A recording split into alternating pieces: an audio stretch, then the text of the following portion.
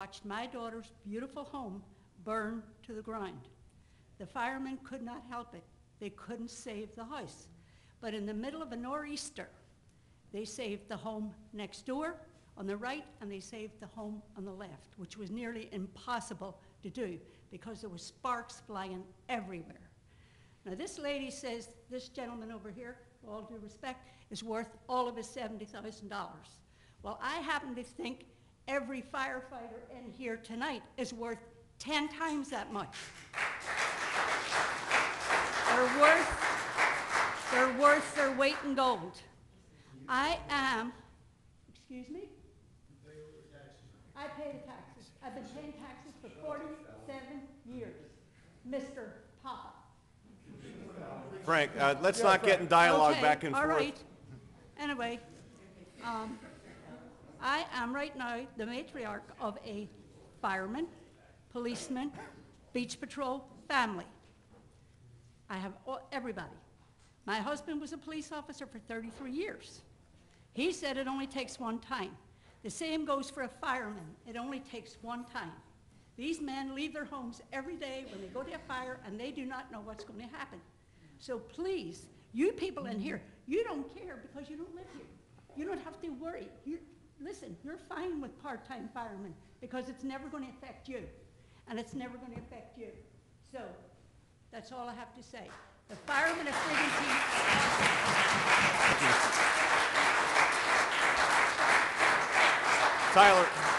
Tyler?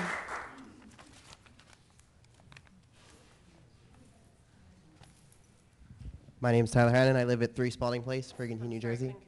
Oh, sure. My name's Tyler Hannon, and I live at 3 Spalding Place, Brigantine, New Jersey. First, can I say I am an EMT. I may not work in the town, but I am a state-certified EMT. The state certifies us, not the town. I have great respect for all the firemen that have come out tonight to support what we do here. But I, as an EMT, would like to serve my own town. I've had to go out of town, but I'd like to serve the residents of my own town. Part-time, full-time, whatever. I'd like the opportunity to serve as an EMT for the city of Brigantine, not have to go out of town to serve. So, I do it out of the goodness of my heart for the city of Absecon. I'm not speaking on their behalf. Please do not take that out of context. I'm not speaking on the Absecon EMS squad, but I'd like the opportunity to serve my town, not another town, as an EMT certified by the state. So part-time, full-time, I'm not trying to take anybody's job. I just like the opportunity to serve my own town instead of another person's town. Is that everybody? No, they don't ask questions. Thank you, Tyler. Thank you. Yes, Ms. Thompson. I'm Elsie Thompson. I live at 221st Street. I've been in Brigantine 45 years also. I was wondering about, when they built the community center, we were promised that they were going to sell the old library and the old civic center. Couldn't we sell those two assets to make up for the difference that we're short for the firemen that are retiring? I think you said 700,000 or something, I don't know, before. I don't remember what the exact figure was. Wouldn't that be a consideration? And then now that we're having the tax assessments are supposed to be 100% correct now. So hopefully we wouldn't have a problem with taxes after this year. And then we could start out by putting money aside for the future. Well, see, that was promised as we went into the community center project. As you know, the market became very soft, so the theory behind the community center was that when we were able to sell some of those properties, that we would then take that money to reduce the debt, which would help in terms of debt service overall. But the number is not 700,000 that was talked about. In Ms. Blumenthal's analysis, it was 400,000 and then 335,000 in subsequent years based on the numbers that she put into her formula. But the community, we should be looking at, if the market improves, moving forward with the sale of those properties. I agree with you. Well, that makes sense. Well, couldn't we just table this whole thing for another year just to see what happens when the tax bills come out? Because if it comes out the way we are hoping it comes out, all of us would probably would not mind spending a few more dollars if we had to for a higher budget. I wouldn't.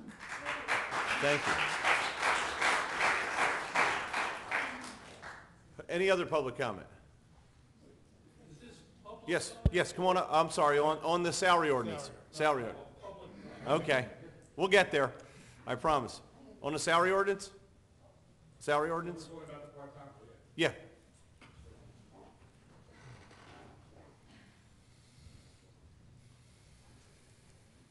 Thanks again. Jim Conti, 108 North Roosevelt Boulevard. I'd like to ask Jennifer a question, and then I'd like to address Sure. something if I may. Jennifer, if I understand, 7 part-timers, is that correct you were looking for? No, we're having 7 full-time retire No, to but how many maintain part-timers those. are you looking to? Yeah, 9. I'm sorry, 9. My understanding, because someone made a comment earlier about something, not the fire department, but there will never be 9 at once man the fire department. Am I correct? There will be experienced people there. They're very I experienced, mean, no, I'm actually. talking about the part-timers. They will not be left there all by themselves. No, That's no, what I thought. absolutely That's what I not. thought, okay? Mayor, I think as the mayor, your response, I don't know, we're sitting back and I listened to one councilman, and I was there at the council meeting when he talked about the money and the budget. And you just made a comment about an $18 EMT, you take him over a $40 guy. Well, if we hire a $30,000 fireman, it's the same thing of between that, a $30,000 fireman, or a $100,000 fireman. That's not the point here. We're not knocking, I don't think anybody's knocking the fire department or the municipal workers or the police department. They are good people. I'm no one's saying that. There's a budget, there's a money problem. And to sit there and make it like the firemen against the people or the police against the people, this is what it's turning out to be. It's turning out to be a war. You can only go to the well so often. Then it runs dry. And if you abuse it, it runs dry sooner. So we have a money problem for that councilman. I was at a meeting when he made the statement. He asked for, if anybody has any ideas. But to sit there and just take pot shots at one another, this is what we're doing all night tonight, is taking pot shots at one another. This side of the room is cheering every time a fireman or a policeman speaks. This side's booing. It's a joke. I mean, it comes down to a money thing. If you ain't got the money, you can't be doing it. You got to come up with the money somewhere. And Well- you're sitting there, taking a shower. We should this, we have an 18. It's not solving the problem. It's a waste of time. It's a money thing. If we got the money, pay the people. 36 and a half years I was in a union. I ain't anti-union. Pay them if you got it. If you ain't got it, let them know we don't have the money. We have to come up with something. And we're not doing it, but we're doing it tonight. Are you finished? Yes, sir. Thank you. Thank you. What we need to look for are solutions. One solution has been proposed. May not be the best solution based on the information that I've been provided. There are other solutions to look at. Municipal budgets are made up of 2 parts, revenues and expenditures. The revenue side of the budget, we still don't have a complete handle on where all the revenues are for next year. We don't know that. But at the same time, we also need to look at the expenditure side, and I agree with you. We need to cut some costs going forward.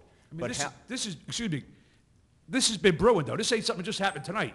well, we've So got- the council, yourself or everybody else on the council, as this councilman asked for, if anybody has suggestions, should have been thinking of this a while ago, not just tonight. Well, It's turned into a feud. It's turned into a war. how long have you? 7 years I've owned my Okay. home in Brigantine. Well, we've been reducing staff probably for the entire time you've been here. We've been reducing members in the police department. When I first started in city government, we had about 40 police officers. Right now, we have, Dan? 33. So we're down 7 officers in the police department. We're down in other areas in public works. Over the years, we've reduced and reduced and reduced. The fire department has had reductions. They're probably going to see reductions again. But is this the best solution for the operation of that department? And there are a lot of different ways to look at this. That's what I'm asking. Have we looked at all the different ways to do this?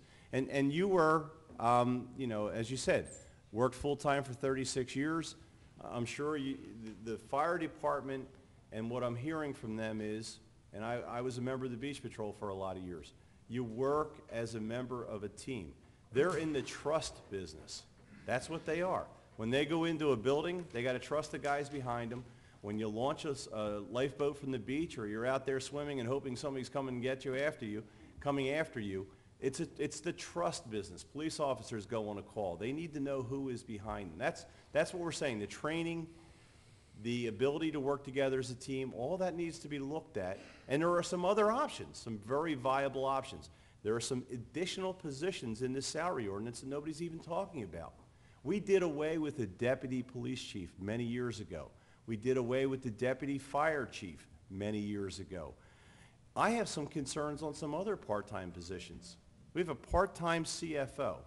I don't know how many people are aware of this, but the city of Brigantine, because we collect for the county, we collect for the school district, and our own taxes, we have about $55 million passed through City Hall. That's a lot of money. You have a part-time person who has the ultimate responsibility to say all that is accurate. That's a problem, I believe. And quite frankly, I don't know of any municipalities our size, maybe I'm wrong, who have a part-time CFO. Purchasing is not something that's done, I work in a public entity. It's not something that's done just as an oversight. It's something that's done every day. There are huge savings if you purchase correctly. And you need somebody here who does those kind of things. We have these interim positions, and I'm going to be very candid about the public safety director, and I've said this to Mr. Howard every meeting. But I believe we can work very efficiently with chiefs.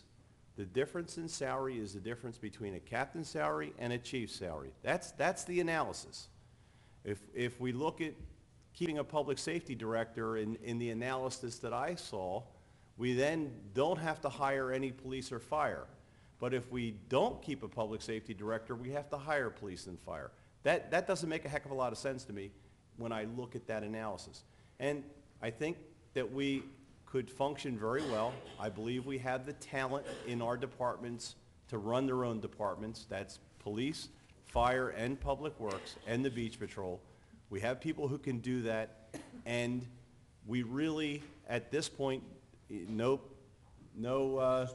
disrespect to Mr. Howard, we really don't need a public safety director. In fact, I would ask Mr. Howard, when he was a police officer in Mount Laurel, how did you feel as a police officer about having a public safety director?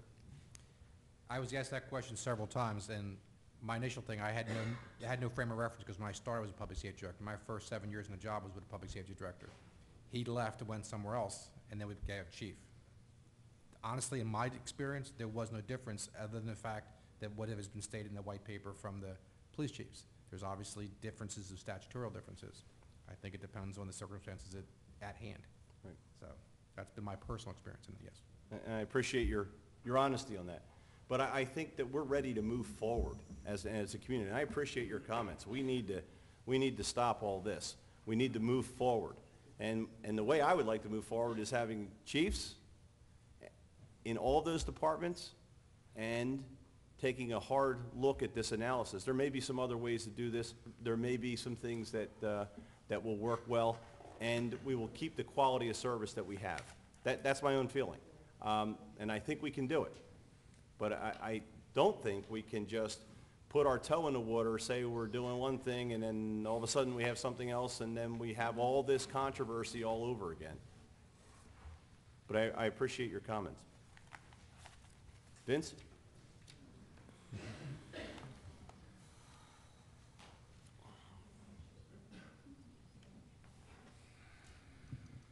Vince Sarah, 912 Saracen. For those of you who don't know, I am the president of the Beach Patrol.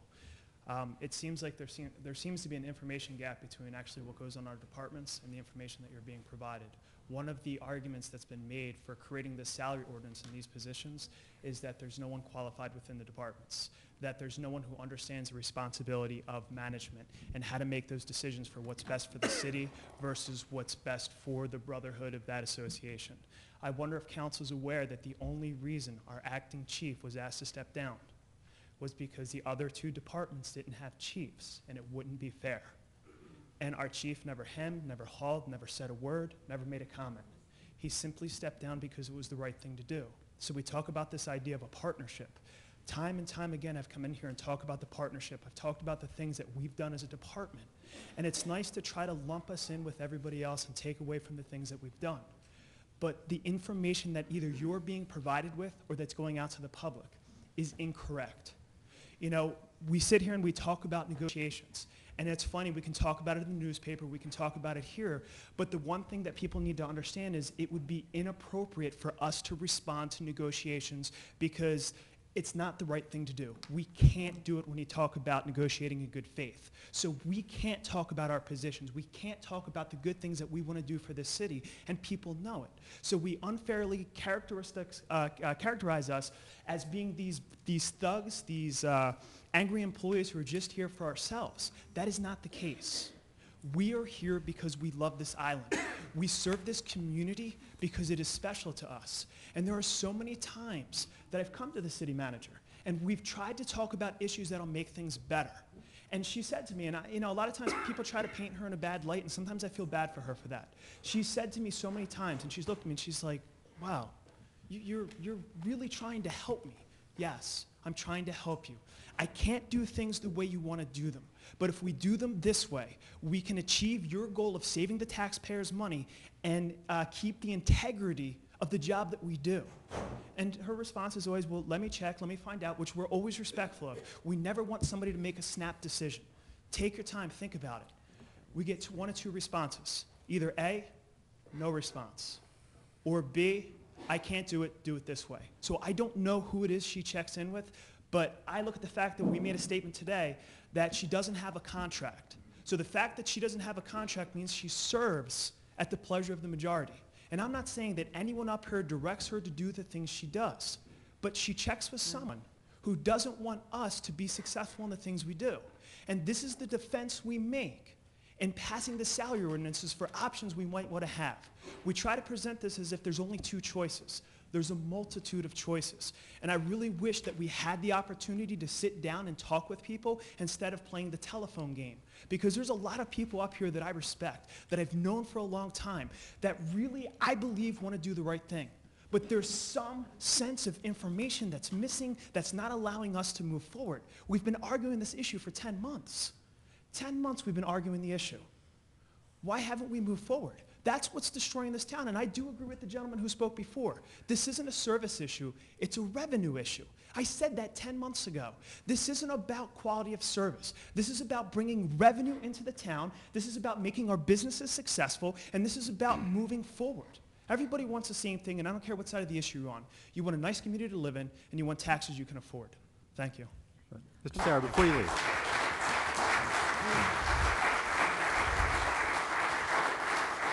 Excuse me.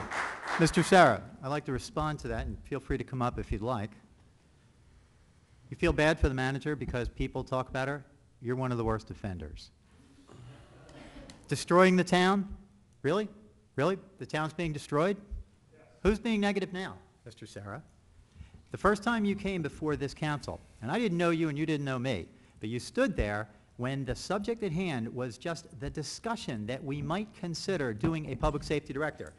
You did not hesitate. You immediately accused me and my fellow Democrats of having no concern for human life or human safety because we would dare even talk about doing that because of your self-professed absolute commitment to public safety. Then a couple of days later, you're quoted in the press as saying that your department was down 10 people over the past 6 years. Well, okay, the past 6 years, Democrats have controlled this council only since 2013. Where were you in the years before that when your department was being reduced by 10 people? Why was that not a public safety issue? You know where I was? I was the president of the union. I worked hand in hand with the city manager to try to work out the logistics so we can continue to save budgets. If you look at comparable beach patrols to ours, they run with a crew of 130 to 140. We have 90. So where was I? I was there in it with the city, trying to make it work, trying to save money. I've been there all along. I've been there before you've sat in this seat. I've been running my Beach Patrol union for 10 years. I've been in this fight for 10 years standing up for the city. And no matter how much you try to paint me into some corner that I'm not, I do the right thing because I care about this town. I do the right thing because I try to find a balance between what the people of this community needs and what we need to do to provide a fair service. So you asked me where I was the partner with the city making it work. I was the guy negotiating the contract. I was the guy trying to do everything in my power. The same thing I stand here today. That's why I say there's an information gap between what it is I do and what's happening in this council. So you're sadly mistaken, sir. Oh, excuse me. Where? Yeah.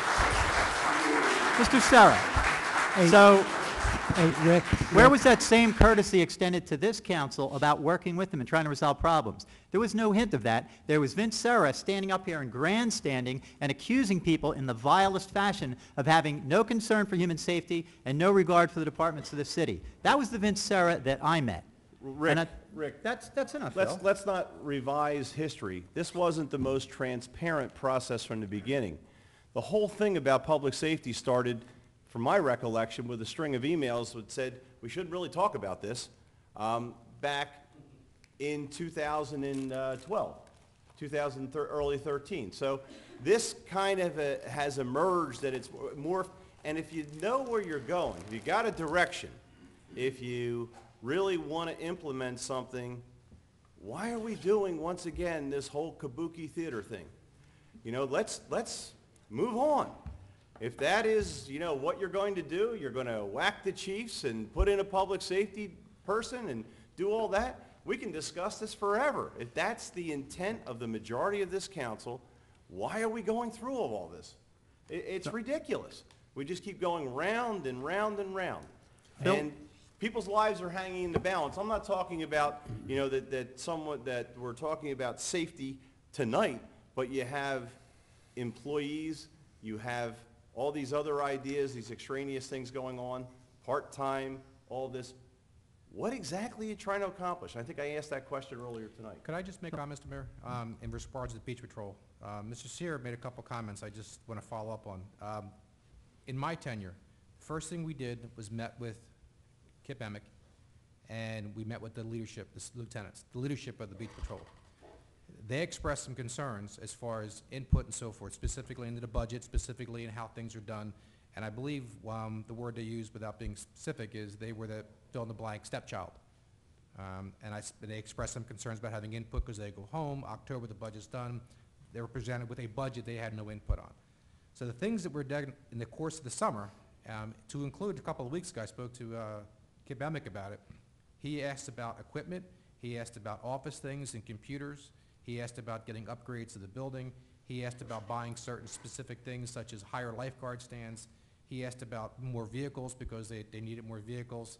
He was asking things about staffing issues. He was asking things about personnel issues. There was a lot of interrelation between myself and the manager and Kip and the lieutenants. Like, the manager and I both went down and met with the entire Beach Patrol, and they said, and I quote, "That's the first time the manager or anybody in the city has ever come down at the Beach Patrol and spoke to those gentlemen Well, and ladies." And I'm there every year. maybe they were just referring to the manager. I couldn't tell. That was a comment back to us. This budget cycle, when the operating expenses budget was put in, it was done with consent and approval of Kip Emick. He was sent it.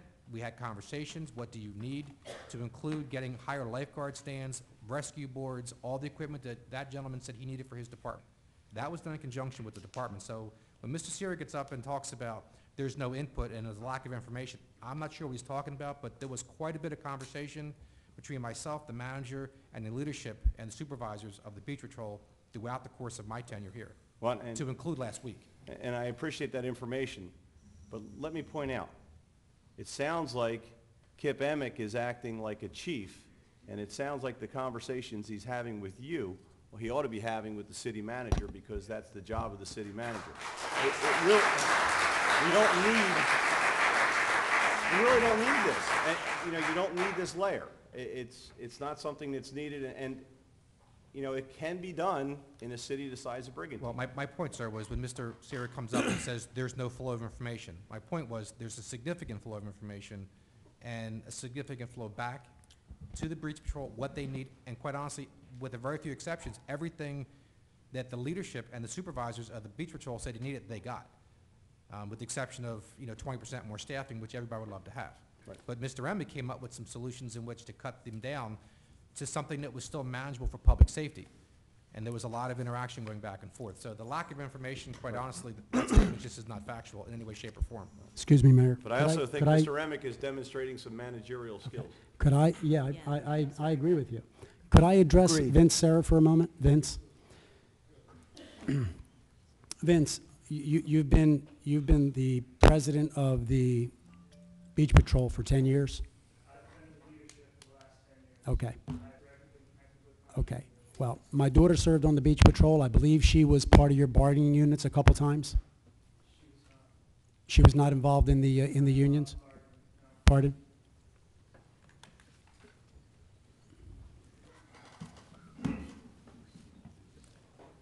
She did serve in the role of vice president of the Beach Patrol, but she was not involved in bargaining. No, Okay. she was not on our bargaining council. Here's my point. And this is regarding what Councilman DeLucre said in terms of your presence and the way you've been acting this year. Since I've been on council, the previous city manager referred to your department as recreational employees. I took offense to that, okay?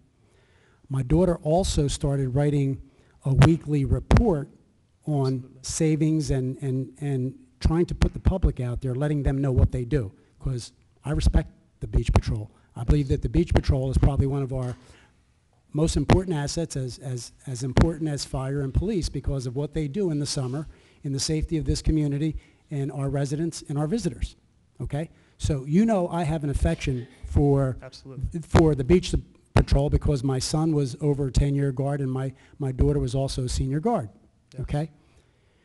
During those years, when the city manager was reducing staff and the city manager referred to your department as recreational employees, the point Councilman DeLucre is making, Vince, and I respect you, and you and I have spoken, absolutely. okay? You never came up here and criticized city council, but that's what you're doing this year. And you're making it sound like the Democrats on this council are responsible for you being down, the amount of people that you're down, for all of your woes. And you also alluded that Ms. Blumenthal is speaking to someone. Well, I can assure you she's not speaking to me, other than if you come to me and ask me a question, I'll relay that.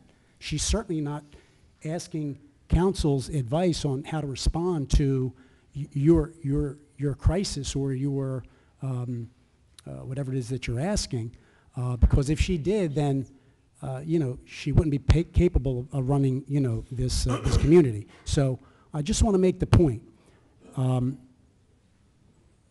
You have a friend in me with the Beach Patrol. Okay, I agree with you that you guys do very, very good work. So, but I did want to make that point, that the point that Councilman DeLucre was making is that you've made it your position this year to criticize this council for what they're doing.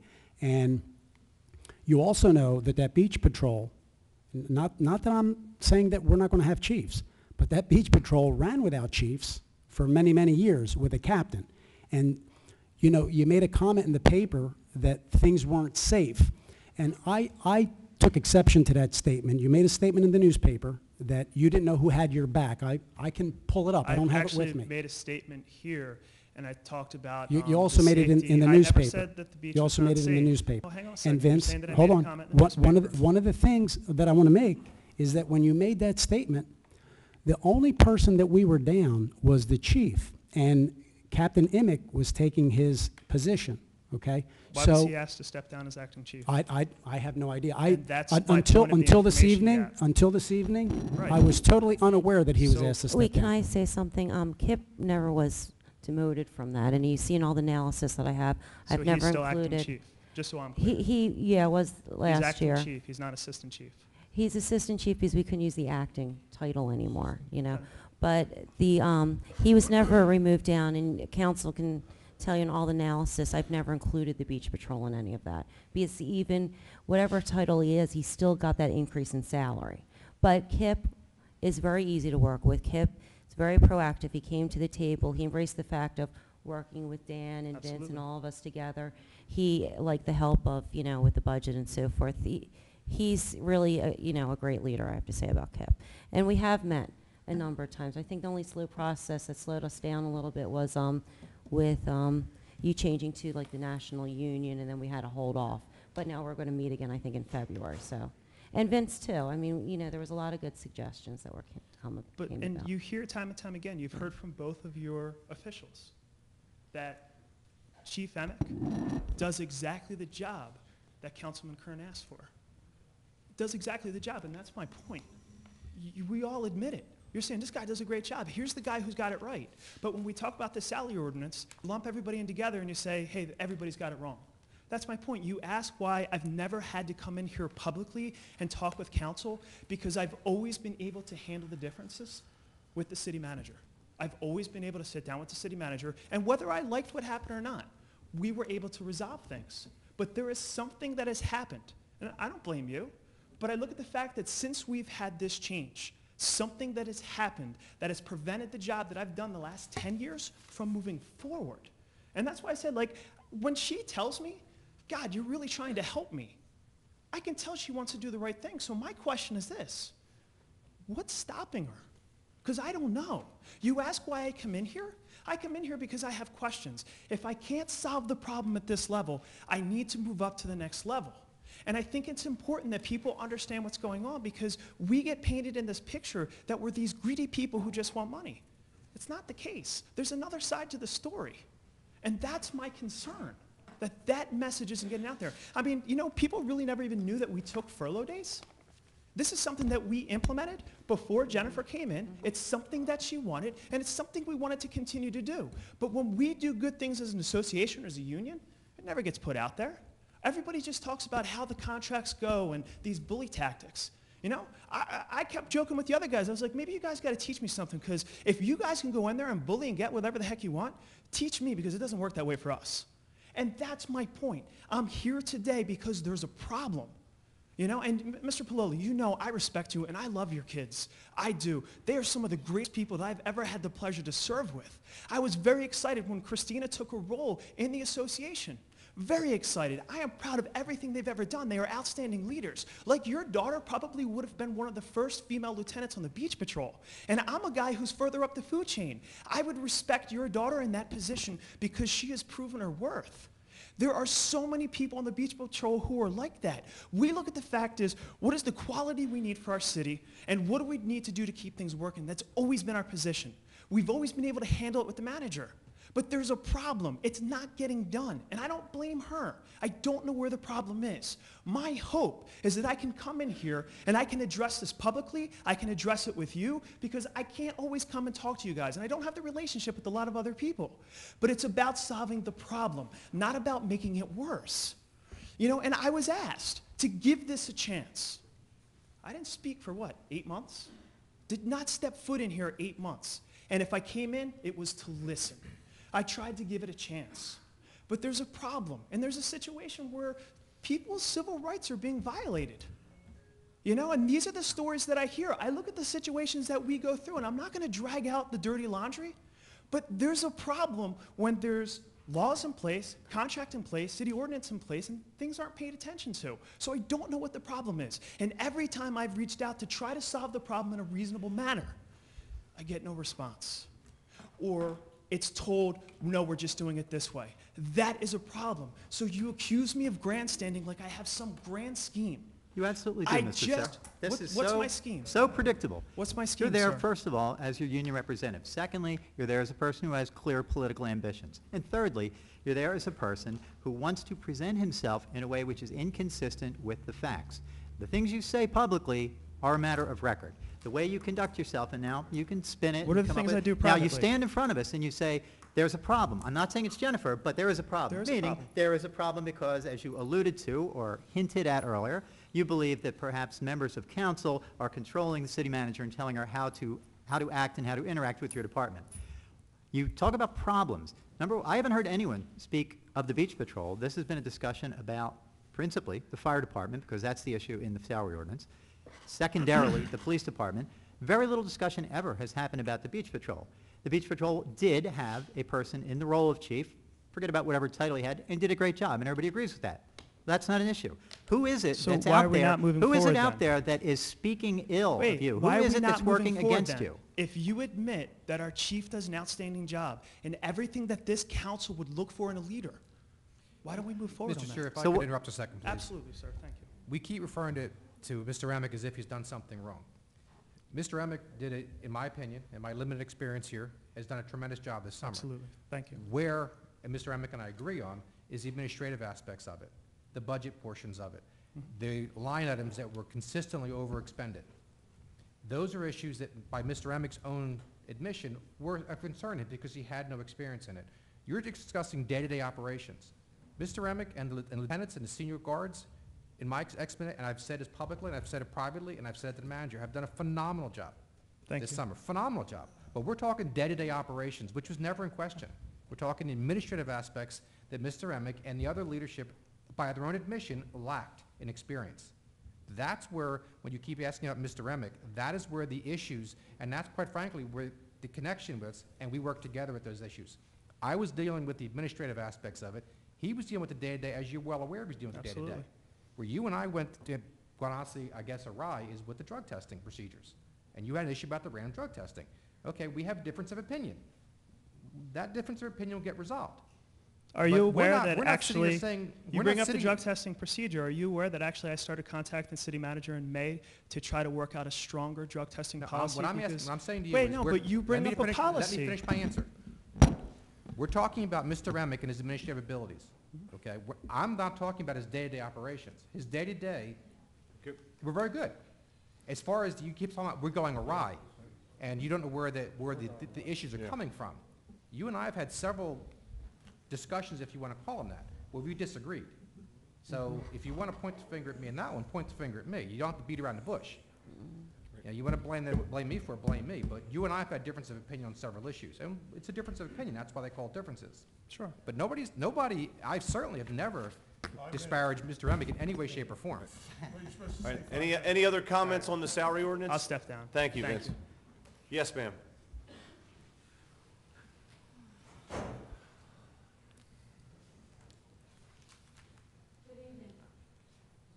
You have great patience. My name is Mary York, and I live on 14th Street, 332 14th Street. And I want to thank everyone in here for loving Brigantine, thanking our elected officials, our hired officials, and everybody. We all love Brigantine. We love the way it is, but you know, tough times. You need to talk into. Yeah, you have to use the microphone. Yeah. Tough times call for tough choices, and no one wants to have to make the decisions that every private corporation, every public entity, and every individual has to make when the money is lessened and there isn't any money, or there's not enough money, or we have to finance a budget that isn't balanced by incurring more debt. I do believe and agree that we have to consider every option. And one of those options that everybody always considers is shared services and part-time work. So at this point, I trust the integrity of everyone in this room to make the decision. In light of the budget that we have, in light of the effect of still being safe and still being strong, and I think now the decision is before our council. And God bless. Thank you.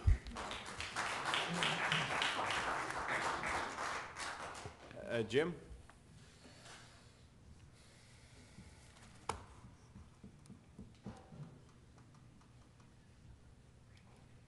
James Mackey, 1325 Varden Road.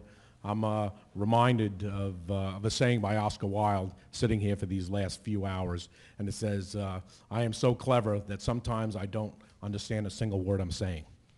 And with that said, I hear that for months and months we've heard, I haven't made a decision on whether I want a chief or not.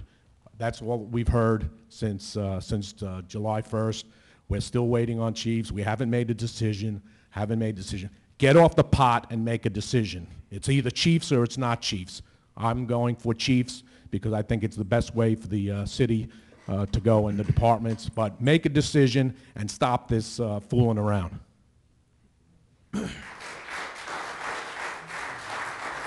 Ralph?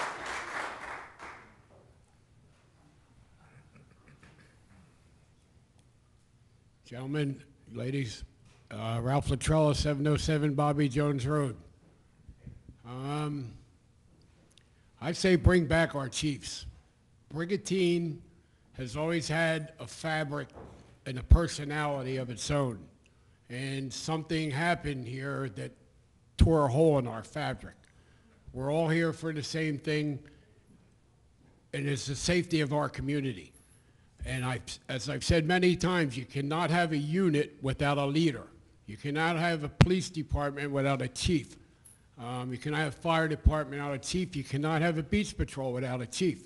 We need leaders in our community. When the Democrats came on, I was happy. I was glad, and I thought, well, this is good government. But I don't know what happened, why they're so conflicting in our community. The only people I think that really care about our community up there at our council is Mayor Gunther, Andy, Lisa, Joe Picardi. Tony Puella has been cited for fraud in his business. Dr. Kern doesn't really say much of anything. Rick DeLuclery thinks he's in a court of law and addresses us like we're in a jury summarization. Just bring back our chiefs. It's good for our community, and let's all try to get along and get the budget straightened out and just bring back our chiefs. Thank you, That's all I Ralph. got. Sally?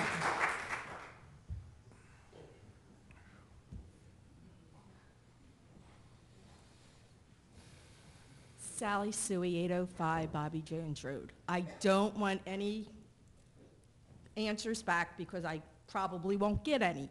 I just want to state a fact. Morale in the fire department is bad now.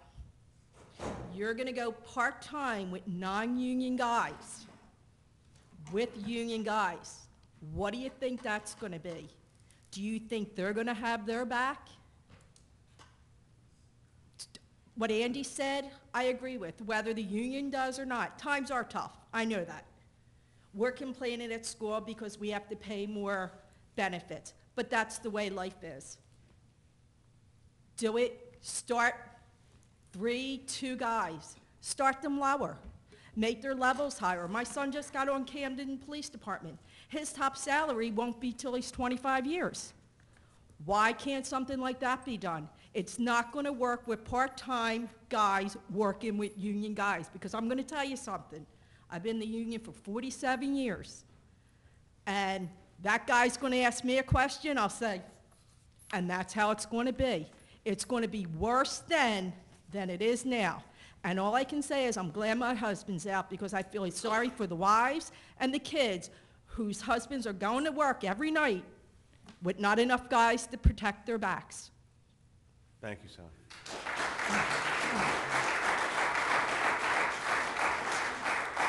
Tiger?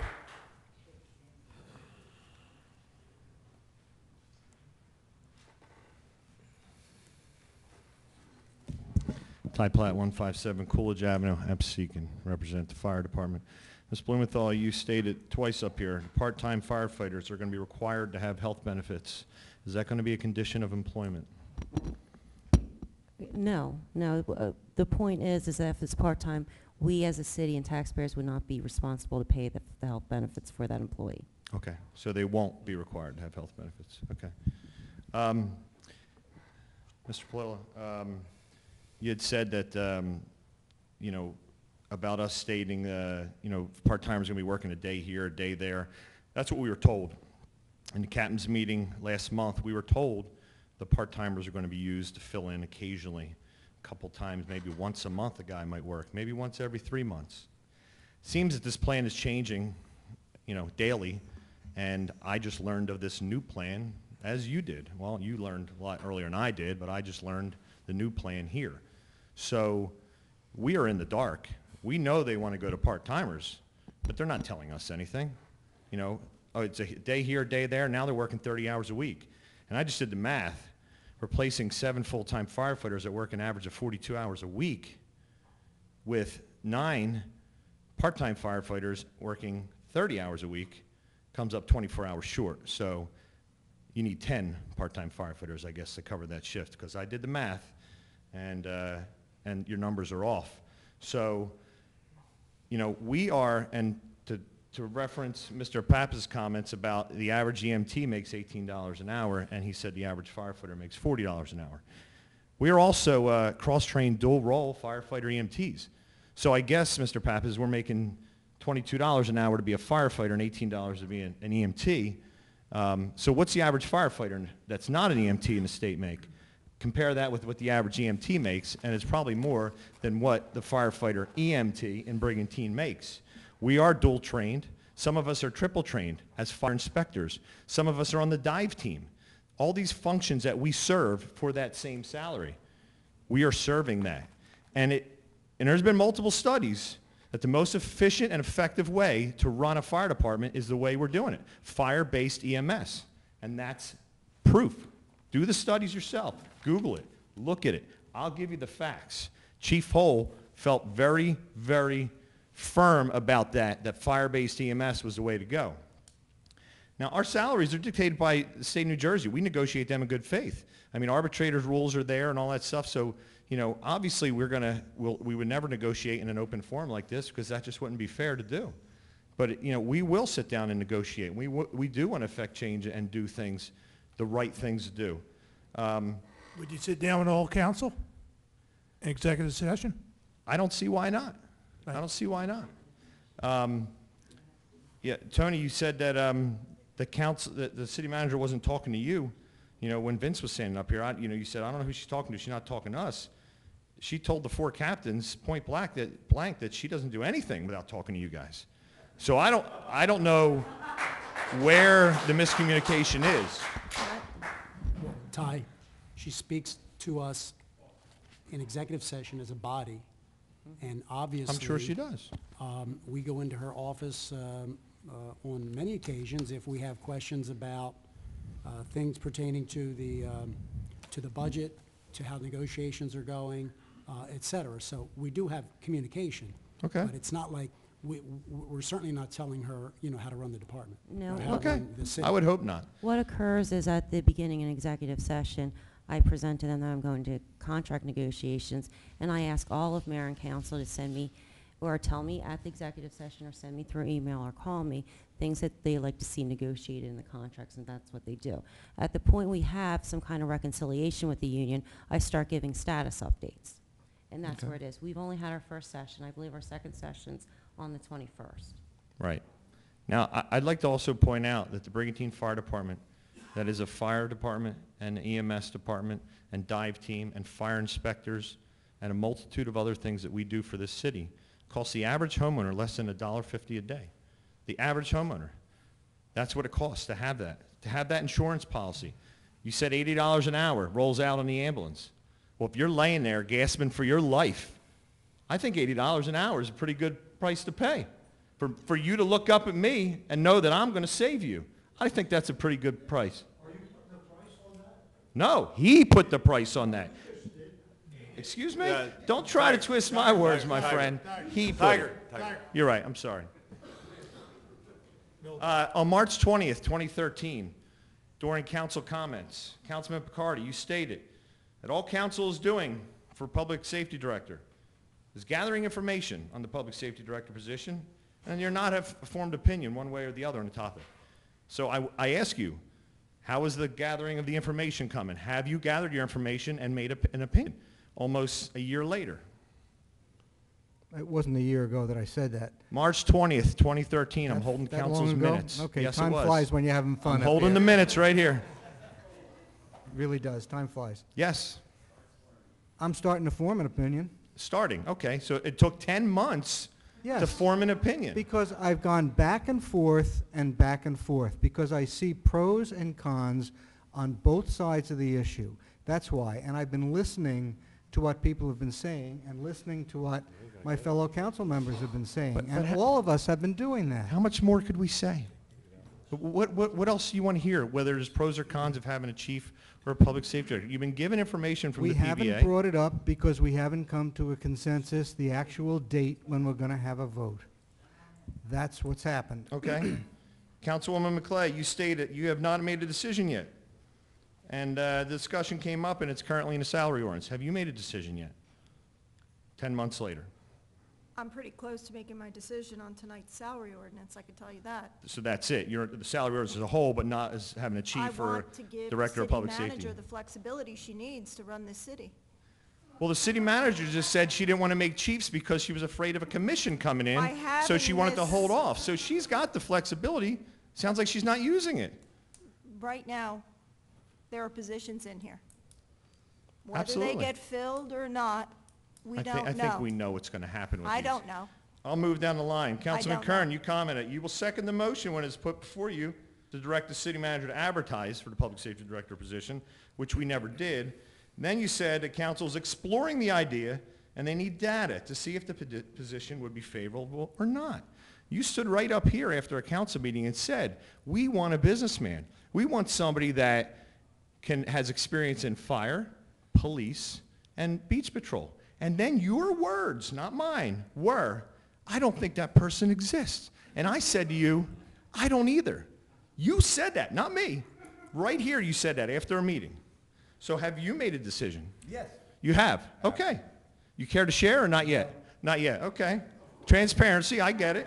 All right, Councilman Palillo, you stated that council... Ty, I will Excuse me? share this. Buddy. Okay, I would love to hear it. What I said was, we need a partner. I also said that we were still looking at the idea of having chiefs. So at least the majority of council, whether it be I and 4 other people, 3 other people, the majority of council wants chiefs. We're looking for the right people. So One you're of the- looking... and one of the reasons that we're looking for the right people is, once you appoint a chief, okay, you can't get rid of that chief very easily. And we want the chief that's going to smoothly implement What the you finan- want the- implemented, correct? Yes. Not, yeah, right. What So I smoothly implement. the what you want to do, not what's better for the Are you department. talking or am I talking? No, you're talking. I'm sorry. Go ahead. Thank you. We need somebody that will smoothly implement the financial crisis that we find ourselves in 2013 and 2014. So. Was Jim Hall that man? I had confidence in Jim Hall. You did. Yet you Yes, never I did. made him chief, but you had confidence in him.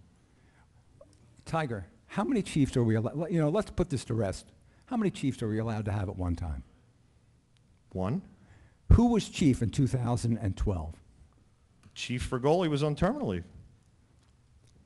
When did Chief Fragoli finish his terminal leave? February 1st, 2013. When did, and at that point in time, you already brought up the minutes of March. So I got at more. that point in time, we already knew that Chief Fragoli was gone, the beach patrol was without anybody, and the police department was without anybody. We found ourselves in a unique position. The position was, we didn't have any chiefs. Should we right away just appoint Jim Hall, or should we look into the possibility of having a public safety director? We decided to look into that possibility. We gathered enormous data, whether you appreciate it or not. Oh, I do appreciate it. The I'd members love of to coun- hear about it. The members of council spent a long time with the appropriate people, including yourself and members of the fire departments of various cities and the state. So we gathered lots of data. By this time, however, the playing field had changed. It changed because of a press article the week before Memorial Day.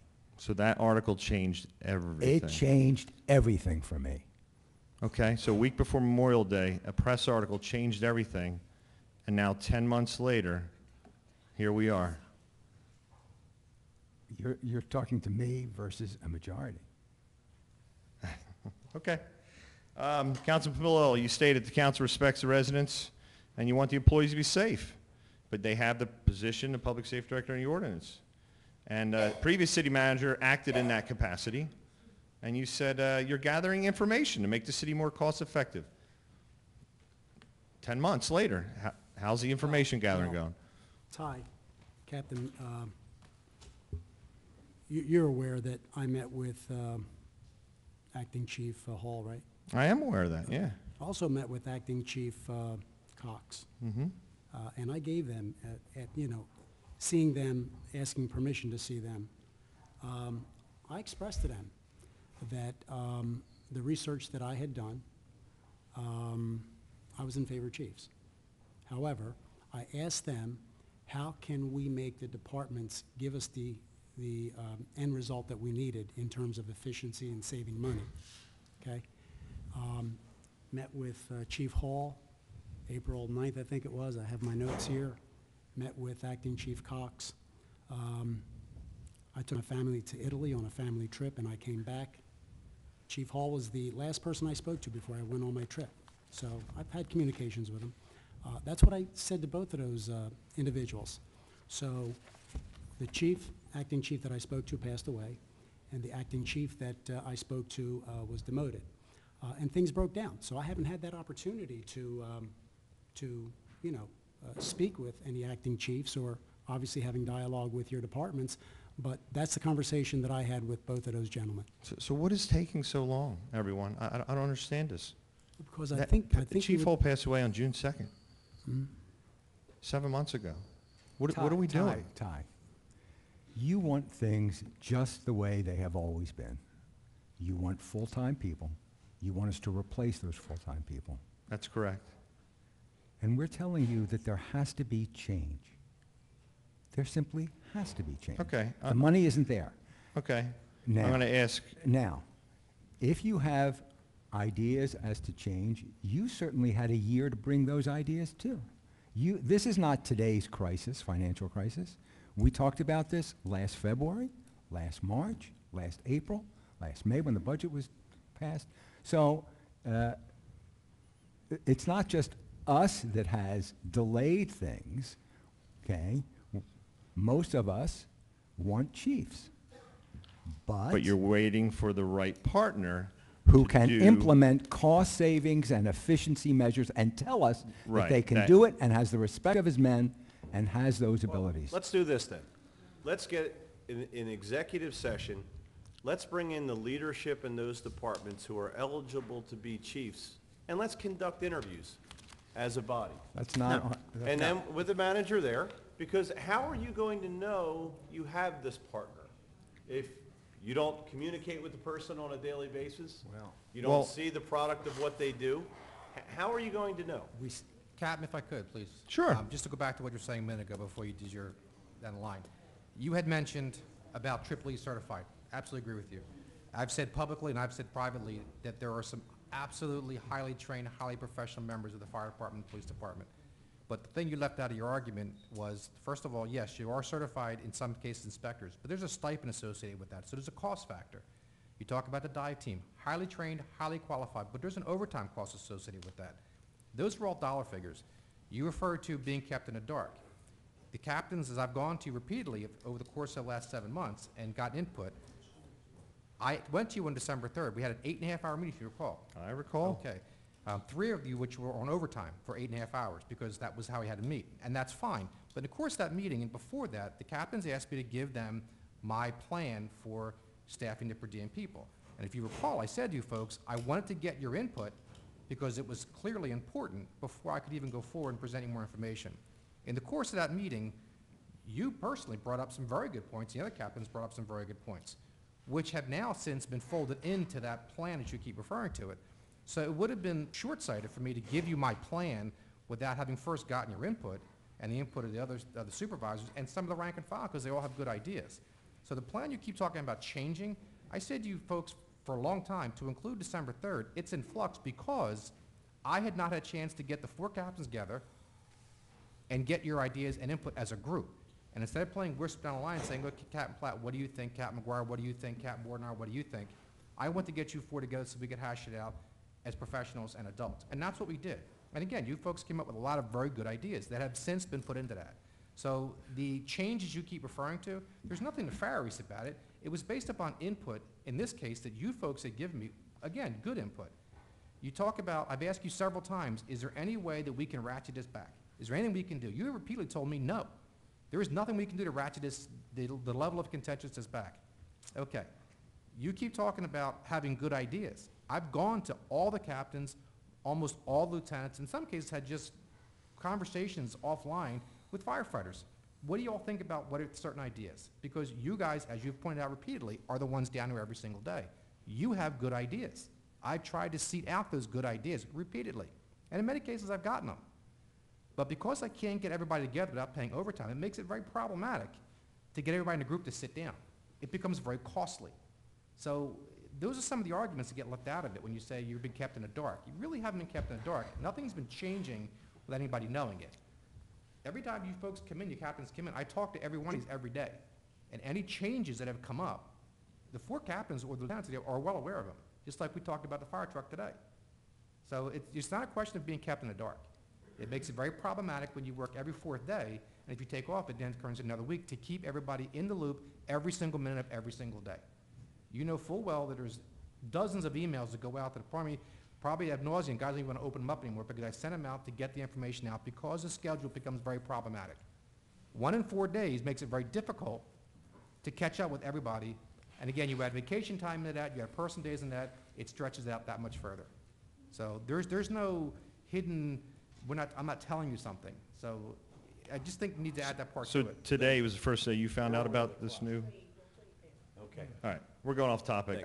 Can you sum up, Tiger? One 'Cause last thing. I don't Councilman even know how to DeLucre. keep track of the time I'm at sorry. this point.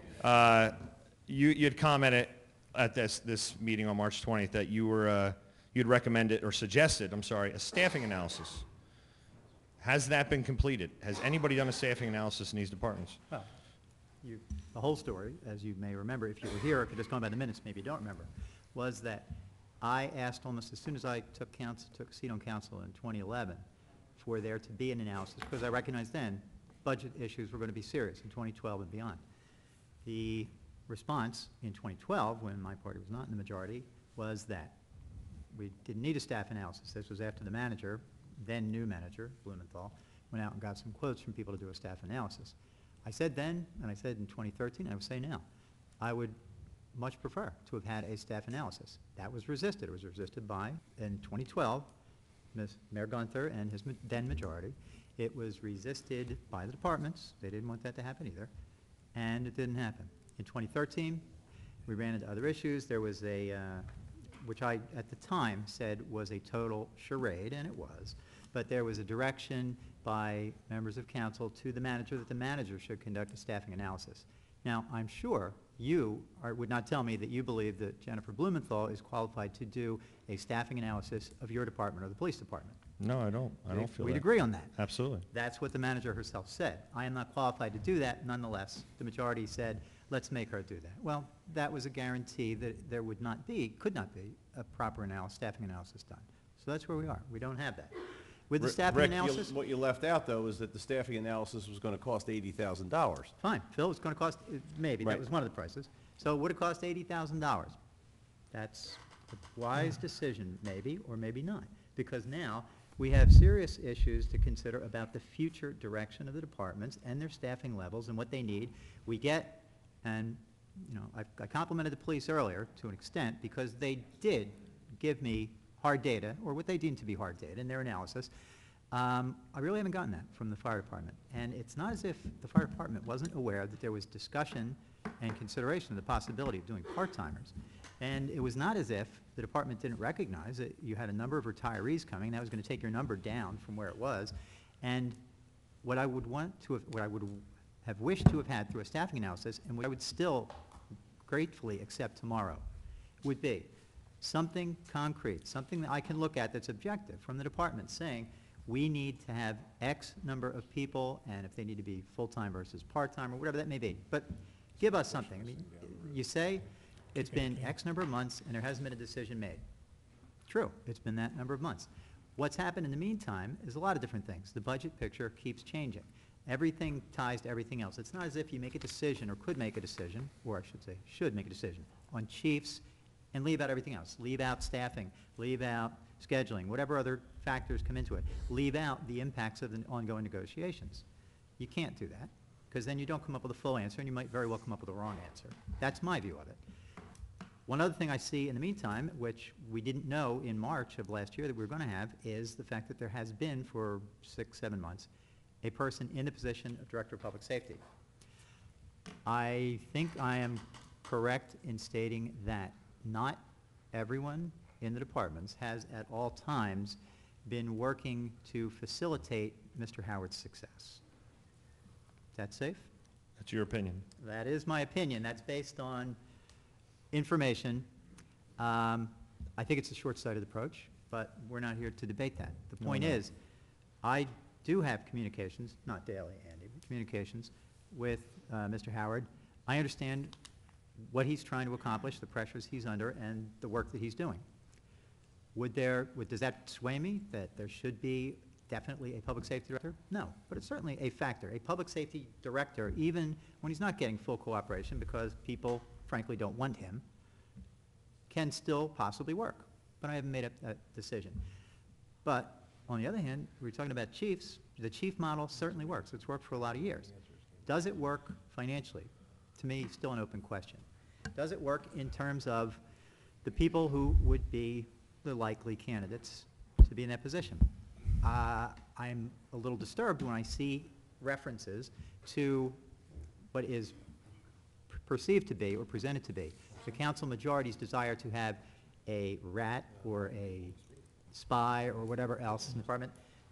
Because Partner, I believe is the word. partner is the word that Partner. it should be, and partner is what it needs to be. But when I say partner, when Frank says partner, somebody else says spy or rat. All right. So, I've you used know, my that, 5 minutes, I'm sure. yeah, Thank that you. to me is not Thank you. approaching it in good faith. Ralph? Mayor, Sure. Mayor, then after that, I'd like you to come to me if you would. Sure. First of all, I want to apologize to Councilman Palella about his business transactions. What I said was unwarranted and uncalled for. That's not why we're here.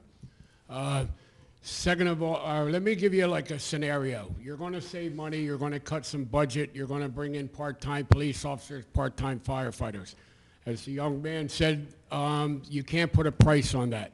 Criminals have a network, just as we have a network. I've said this many times at our awards night.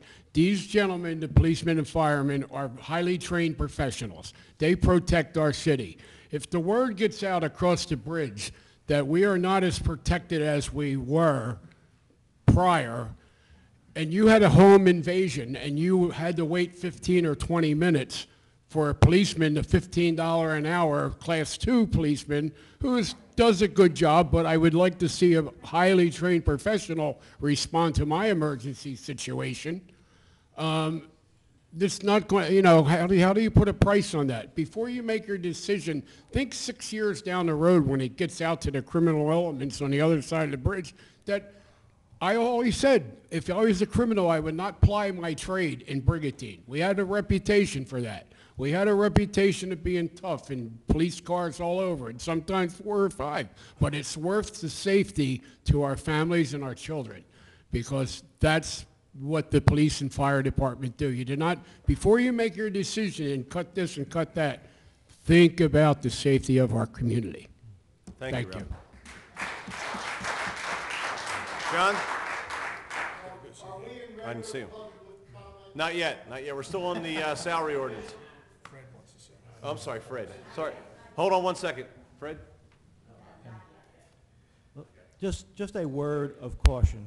I would caution council just to be careful in terms of the nature of this discussion. We are in negotiations with the collective bargaining units, and there's been conversation and dialogue between the parties. And while I think that dialogue is well-intended, even though there's an element of disagreement on certain points, as well-intended as it appears, and we have references to inviting the collective bargaining units into another form of negotiation. I would just issue a word of caution that these things at some point could be interpreted as influencing the negotiations. And I certainly would never seek to counsel the bargaining units, but they are here without their representatives tonight. Just please be careful with where you are going and make sure that this ongoing dialogue does not cross the line between well-intended public comment on an ordinance and get too close to the negotiation aspect. As to everyone in this room, that's a caution. I think you should be careful. Thank you, Fred. John, I know we're not negotiating with you. That's a John Johnson, 36 Coquille Beach Drive. I love it here. It's great. Best place I ever lived. I don't want to insult anybody. I want to tell you about my opinion. A lot of people like me that I socialize with have the same opinion. So I think we're a little bit different because in the 90s and up until 2007, a lot of people like me in their 50s or 60s or 70s bought a home, bought a vacation home, bought an investment property in Brigantine. Before we did that, we all looked at the city, come over the bridge, and bam, it's immaculately clean. Thanks, Public Works. We start to socialize with people. We go to the beach. We find out, man, this beach patrol, they're there. If you talk to them, they're polite. They want to do their job. You interact maybe at the Elks with some firemen or cops or at the VFW, and you learn in a short period of time.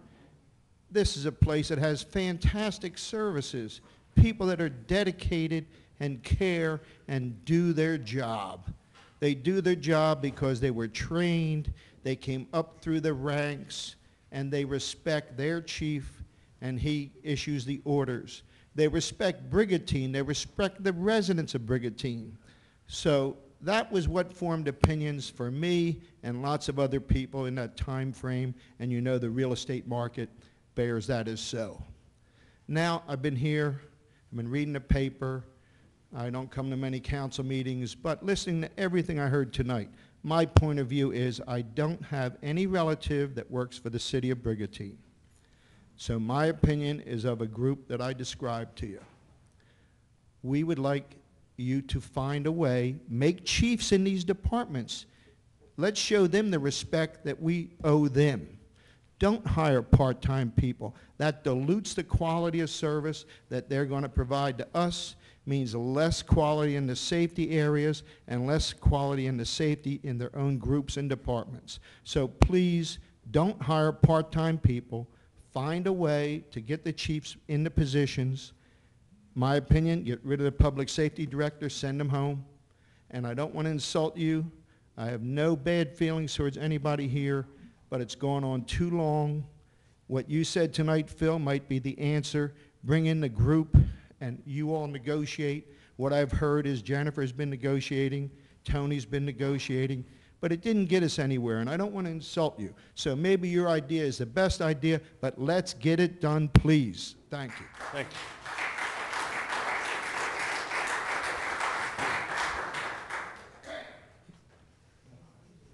Okay, anyone else? Tyler, you coming back? Yeah. Okay. All right, guys, I'm not here to disrespect the firefighters again, but I like what the city manager brought up about if we hire part-time people. I'm still certified just like the firefighters here in Brigantine. I'm held to the same standard. I live in this town. But it would give me a chance to get my name in the fire department to find a replacement in the years if the money comes back. So who would you rather have being a full-time fireman? Somebody that's been a part-time and worked for the city, or a stranger that, you know, you're going to give a full-time position? I like that idea. Not saying, you know, I'm not trying to take anybody's job, but this gives people an opportunity to get into the fire department that may have not had the opportunity before with the certifications that I have. So, you know, whether people disagree with me or not, that's how I feel. I feel that, you know, it would give me a way into the fire department and getting to know our fire department and getting to know our community better. I've lived here for 20 years. So I like her idea. That way you could fill the positions later if the money comes back or somebody steps down. You're filling it with a part-timer instead of somebody new. Thank you, Tyler.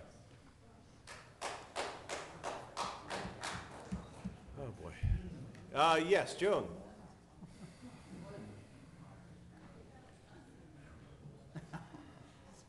Oh, Joan's behind you. Oh. That's all right. You want to speak on the salary ordinance? No. Okay, hold on a second. Joan does. Joan does, there we go. We're getting there. Not yet. Public's tomorrow. I'm Joan Reese Evans, 1419 Bayshore Avenue. What I think everybody is forgetting is that we've just come through this tremendous storm and the effects of it. And I think we're all at a low point. We're having spent all our money. We just don't have all the spare cash we should have. So as far as I can see, we're looking for a temporary fix.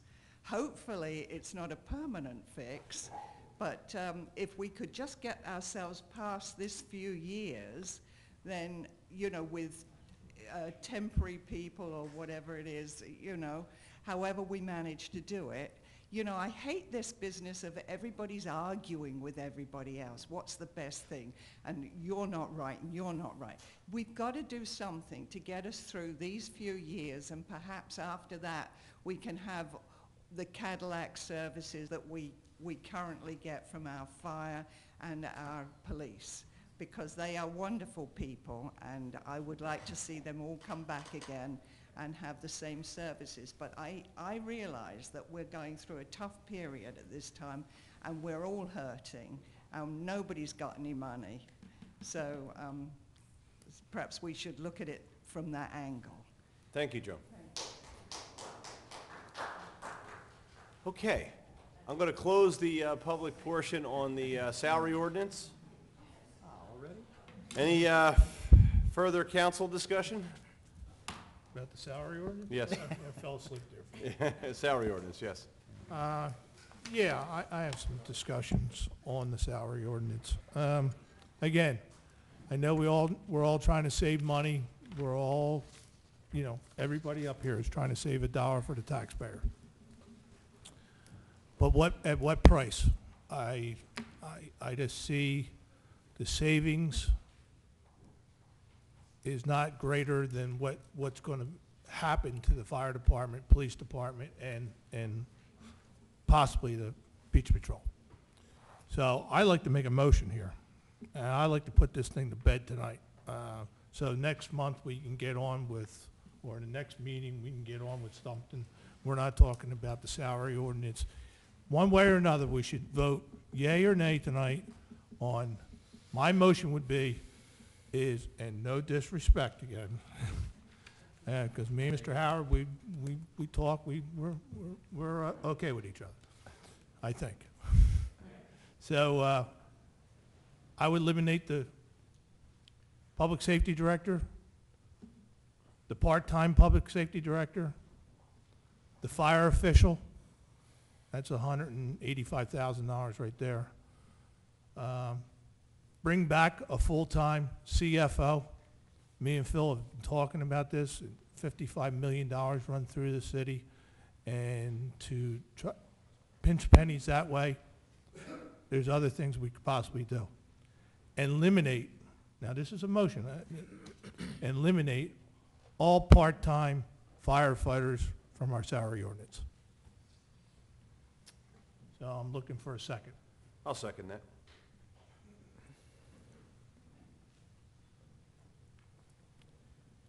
Simpson? Yes. McClay? No. McCarty? No. DeLucre? No. Palella? No. Kern? No. Mayor Gunther? Yes. So next month, we're going to be sitting here doing the same thing over and over again. Unbelievable. Okay, now we have the ordinance that we've had the public hearing on, which is ordinance number 17. Are there any further discussions on this ordinance? Well, let's make a motion to have a public safety director. No, we need to vote on this one right now. Oh, come on. Simpson? No. McClay? Yes. McCarty? Yes. DeLucre? Yes. Palella? Yes. Kern? Yes. Mayor Gunther? I have a question for the solicitor. Are you able to put positions in the salary ordinance that don't exist in the code? I believe you can have them in there, yes, but you're not going to be able to hire until you actually create the position. Okay? And Thank you. does that go to, let me. Well, like I said, we eliminated, deliberately eliminated from the ordinance deputy police chief and deputy fire chief. Yeah. I mean, and I see that they are back in the salary ordinance, Right. but you cannot appoint a deputy police chief or a deputy fire chief until you go back into your municipal code and recreate that position. So you're adding positions. Effectively, we're adding No, positions. the salary ordinance will not add the position. The Right. salary ordinance provides for a funding source if at some point in the future, city council chooses to recreate the position and put it back in the municipal code. But that person cannot be appointed because that position does not exist today. You'd have to recreate it first, put it back in the ordinance, and then there already would be in place a funding mechanism through the salary ordinance. Okay, thank you, Fred. I'm voting no, and, once again, I believe it's time to put the chiefs back in place and look for some alternatives to restructure some departments and save money that way. But I think we're heading down a slippery slope that is not going to be good for the residents of Brigantine. Motion carried.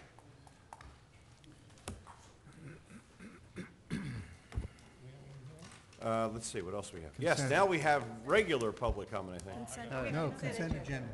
Oh, I'm sorry, the consent agenda. We're going to get to you, we're going to get you.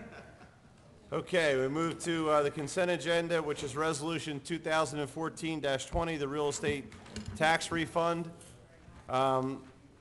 Resolution 2014-21, the rental inspection refund. We have the Historical Society Flea Market request and the Elks raffle license, 681 and 682. Could we have a motion and a second, please? So moved. Second. We have roll call. Simpson? Yes. McClay? Yes. McCarty? Yes. DeLucre? Yes. Palella? Yes. Kern? Yes. Mayor Gunther? Yes. Motion carried. Okay, I'm going to open a meeting for public comment on any topics. Yes, sir. Please, please use the microphone, state your name and address for the record. Yeah, my name is Joseph Opalaka, 5206 Harbor Beach. I'm not a longtime resident of Brigantine. I've lived here about 8 years. This is my first city council meeting. Well, welcome. And it's going to be the last. I've heard some comments tonight that there are no alternatives to this situation going on with mostly the fire department.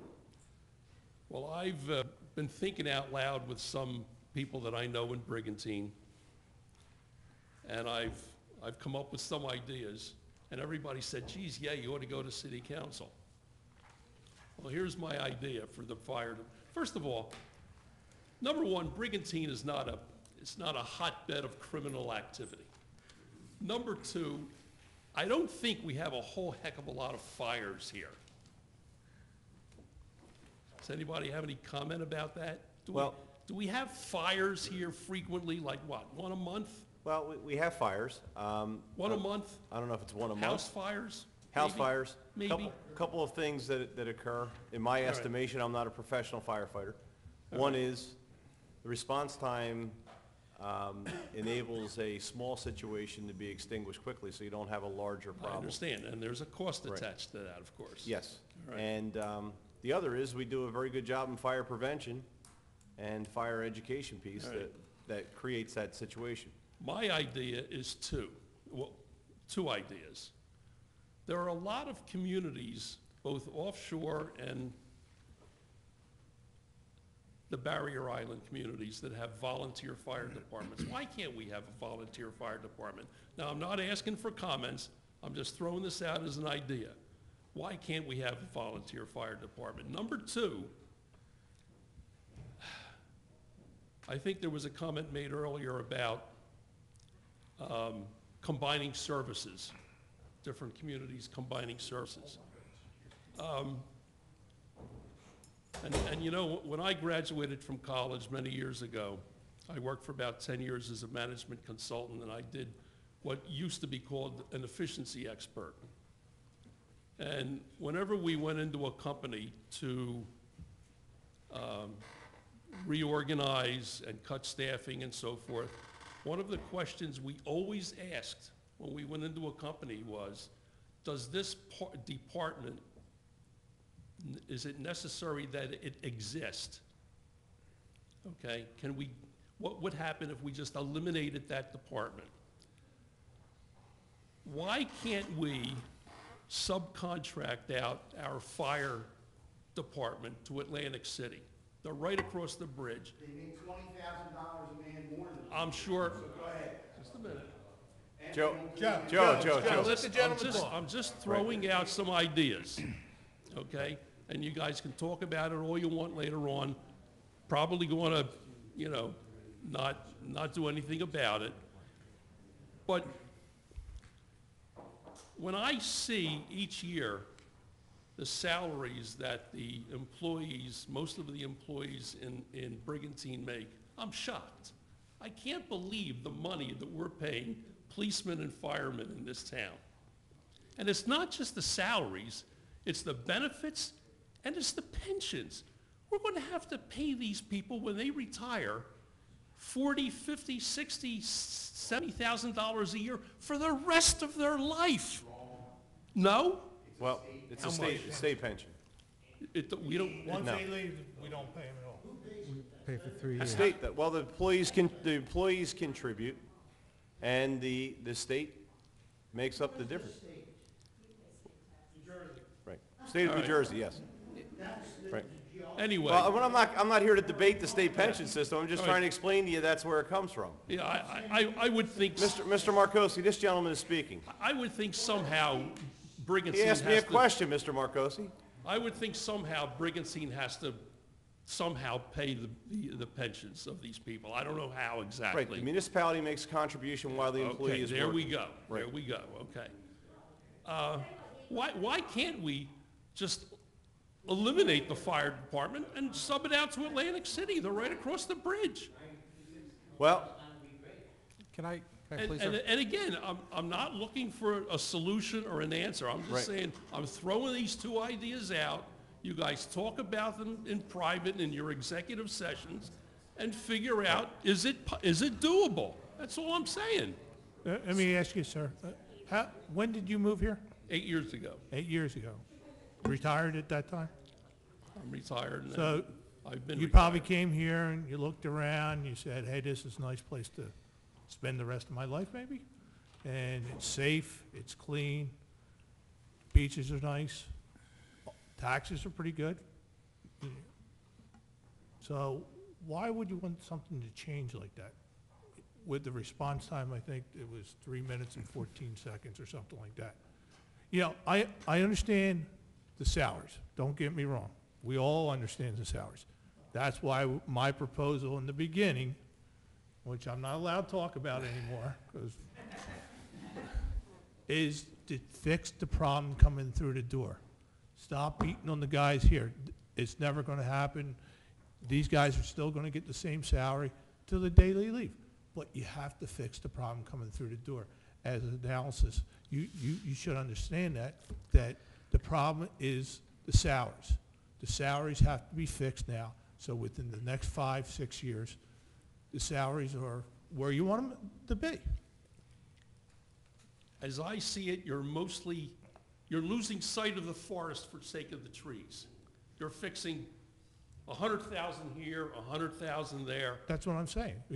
They're trying to fix I'm- problems I'm- here. I'm saying Fix the let's try to problem save coming through the door. millions. Well, Right. exactly, but at what cost? That's what I'm saying. Let me explain what's a little bit different about Brigantine. First of all, you did mention that, the bridge, okay? Bridge is a wonderful thing because it separates us from the rest of the communities in the county, but it's also something that separates us from the rest of the communities in the county. The Brigantine has about 9,000 property lines, about and probably, if you looked at units, it's probably somewhere over 8,000 units that are out there. They're very close together. I keep hearing our seasonal population is now larger than our year-round population. So we have, and Public Works is a great example of that, they just answered 144 calls for broken pipes Probably a lot of those people weren't here. So we're servicing, the services are here year-round. You know, when those condominiums caught on fire last winter, they weren't occupied, or they might have been for rental. But what I'm getting at is you got a lot of property. Right now, about 3.3 billion was down from 4 billion that we're protecting. That's everybody's investment. And I know shared services, and we've looked at shared services. We do shared services with our own school district. That works. But the Atlantic City Fire Department is short-staffed, I think, the way they are right now. They are a tremendously professional group, and we have a great working relationship. And to be honest with you, our staffing probably is dependent on them being able to respond on mutual aid. So those things are in place. They don't have a dive team. We do. So They don't have what? We share services, the dive, search and rescue. Dive team, okay. Those kind of things are shared. Yeah. The other thing that happens at Brigantine that has been talked about is our firefighters are also EMTs. So they're responding to all those emergency calls all day long, and the bulk of their work is really on the EMS side. I mean, it really, you know, if you looked at the numbers, I haven't seen the numbers total for this year. And the classic example for me, because I lived it, was seeing what we had to do during Superstorm Sandy. I know that was the storm of the century, but you had our fire department, our public works, and our police department working together to rescue over 100 people. I was here, and when you looked around, the people who were here, that's all you had. And that was probably for 24, 36 hours. There wasn't anybody coming to help. They couldn't. They were dealing with other things. The National Guard didn't show up. I mean, they were dealing with what they had to deal with, especially up north. We've had them here in the past. You had the staffing, you had the expertise. And for me, it's amazing how things change in a year. You go from, you know, I know it's a trite phrase, from hero to zero in a year. It's incredible. Those people, and Jane brought it up, we listened to those stories. It had to be at least 50% of the people talked about how the fire department responded and the things, and the police department, public works, and the things that they did that day. Now, I don't know if we get that with other, and I don't know if they would be able to respond, but, you know, when you look at the whole community, I think it's what Councilman Simpson was saying, the quality of life issues, the reason people move here, the reason people stay here, they want clean streets, they want good schools, they want to be safe, and they want it to be affordable. So we're working on the affordable end. And I would still tell you that if you compare our taxes to other full-service communities, you go offshore, they're not even full-service communities, their taxes are higher. And I would ask you to go get the county ratables, take a look at that. The benefit we have is we have a lot of seasonal residents who make up that tax base. So our ratables are high compared to the population we have. And one of the reasons our taxes are relatively low is because of the number of children that attend school in this city. Low. We don't have really a whole lot of kids. No, we don't. That has decreased over the years. That's a big help. Yeah. Sir, if I could, just to clarify a couple of things before it gets spun out of control. The manager said, I have said publicly and privately, a volunteer fire department will not work in Brigantine. Like the mayor said, Brigantine is very unique, and everybody has said that. Even I know that in my limited experience here. You mentioned shared services. I'm not going to get into shared services, but things to keep in mind, and we have had that discussion with the fire department, is there's a level of service, of intrinsic service, that goes beyond putting water on a fire, as I so eloquently call it. So I just wanted to just make sure that was clear. The other thing is the pension system, just so people watching don't get the wrong idea. Firefighters and police officers pay into the pension system, as does the city. When they retire, the pension comes from the state. Now granted, it's all tax dollars, and at some point in time it comes to the same pot, but it's not the city residents paying that pension.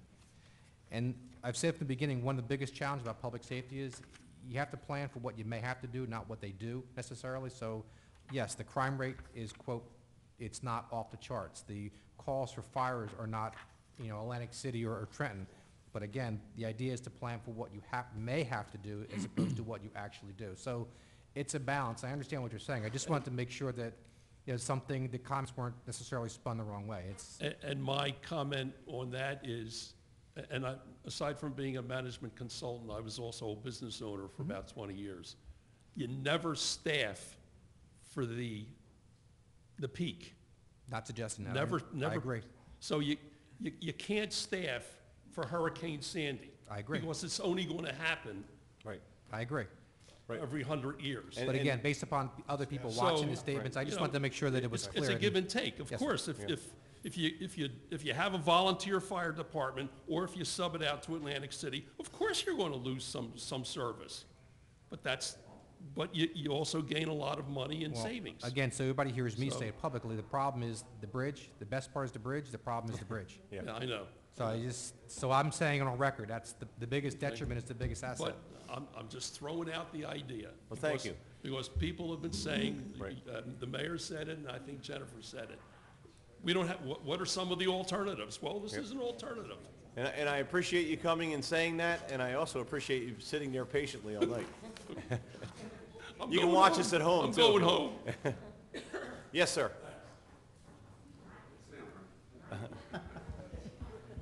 He goes, sir. My name's John Marinelli. I live at 241 40th Street, Brigantine. I recently returned to the island, just retired, and this is not fun watching this. But one of the things I want to comment is that being in business 33 years and for a large corporation, many management positions, I mean, the first thing we look at when we get in a financial crisis is to cut, okay?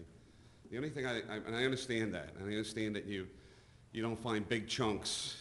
You kind of got to spread it. Right? You got to look at the little pieces too that add up. So that's something I think we encourage people to look at the little things too that we can participate in. And I don't want to pick on any one people, but do we need a dispatch? Do we need other things, right? But the other, I want to take it away from taking it out of the hands of finance and say, can we look at it another way? When I look across the bridge and we look across the bridge and we really don't want their services, but when I see what he's up against over there, and I see he doesn't have the money, he's got a business sense about him, he's looking for ways of doing something. Is there something we can sell them that increases our coffers? If we're so good, we have such good people, is there some sort of service we can provide to charge them that we can help offset cuts? I don't know if we look at that, I don't know how far we go with that stuff, but as task force, whatever we get together, what can we do as a community to come forward and say we're the best, come buy from us? Yeah. I think it's a great idea. I did see Mayor Guardian's speech yesterday, and his unofficial state of the city, and there may have been some other members of council who were there, but he has some great ideas and a vision, I think, and a direction for Atlantic City that really is inspiring for all of us who live in the area. So, I look forward to sitting down with him at some time. He certainly has his hands full with everything that's going on, but there are a lot of good things that I think he has planned in Atlantic City and the direction that he has set. So I think that would be a worthwhile conversation. Yeah, let's grow our business, right? Instead of cutting firemen, maybe we do something and we add, because we're getting revenues. We're expanding that business. So that's a great idea. Thank you. Frank? These guys are doing something. Frank Papa, 105 Roosevelt Boulevard North. As Andy stated earlier, being a businessman, I too was a businessman. I had 48 men working for me. I worked from Cape May to Trenton, New Jersey. Jobs all over the state. I ran the whole operation. I had foremen, just like we have captains, I had foremen to handle my business. I wasn't on the job every day. I had them to take care of it. And that's why we have captains and lieutenants. The thing that I want to bring up, we're losing 7 firemen come February. Is that correct? Yes. I All think right, so we're going to be, gone. Yeah, 6. we're going to be 7 men short. Is that correct? Yes. What's that do to our fire department? Makes it short-handed. Makes it short-handed. Right. Now, if we hire people to join that fire department, is it not true that it takes approximately 6 months before they become firemen? They got to go to the academy? I don't think it takes quite that long for the fire academy. 5 It's a little months? shorter, I believe. No, so I think it's 150, 152 hours. If they go to the normal class, quote, normal class, the current one is February 11th. I believe it's the beginning of June. The Currently, there's one in June that's supposed to be, according to the director I spoke to, an accelerated class, which is 3.5 weeks, but unless there's a full-time academy class, which there's none, according to fire safety, that's anywhere planned in 2014, that it's usually that 4-month window. So in the meantime, we're going to be 4 months short of firemen. They also, they come certified as EMTs though as well. I agree. I understand that. No, what I'm getting at What is, I'm- depending what I'm- on how the class is structured, they can join the department as an EMT. They prior would, to- well, the yeah. way it's been, they would Right. join the department as an EMT, yes, sir. What I'm getting at, we're going to be short firemen for the next 4 months. Now, we're all talking about the safety of us residents. And don't get me wrong, I use the firemen, they come save me in a storm. I've had a heart attack, they were there. All well and good, but we're going to be short 7 firemen for the next 4 months because we can't hire and they become firemen right away. What's wrong with hiring part-timers in the interim, which we're going to have to do to man the firehouse? All I hear about, the most important thing is we have a chief and we have a fireman. We have a chief for the police, a chief for the fire department. Should be more important to worry about the next 4 months where we're not going to have the amount of firemen required to fight a fire. Frank, when they're And that's hired- why we're hiring part-timers. My understanding is that when they are hired, they are completely certified as EMTs. So they, let me finish. Go ahead. They join the shift as an EMT, they would be able to go on EMT calls at that time when they're not, the training isn't, depending on how it's structured. I don't know, that some of it's part-time training, some of it's full-time, as Director Howard said. Not sure how it's going to be structured right now. We got an ad in the paper for part-time firemen, is that correct? What? Not in the paper, apparently in the New Jersey League of Municipalities.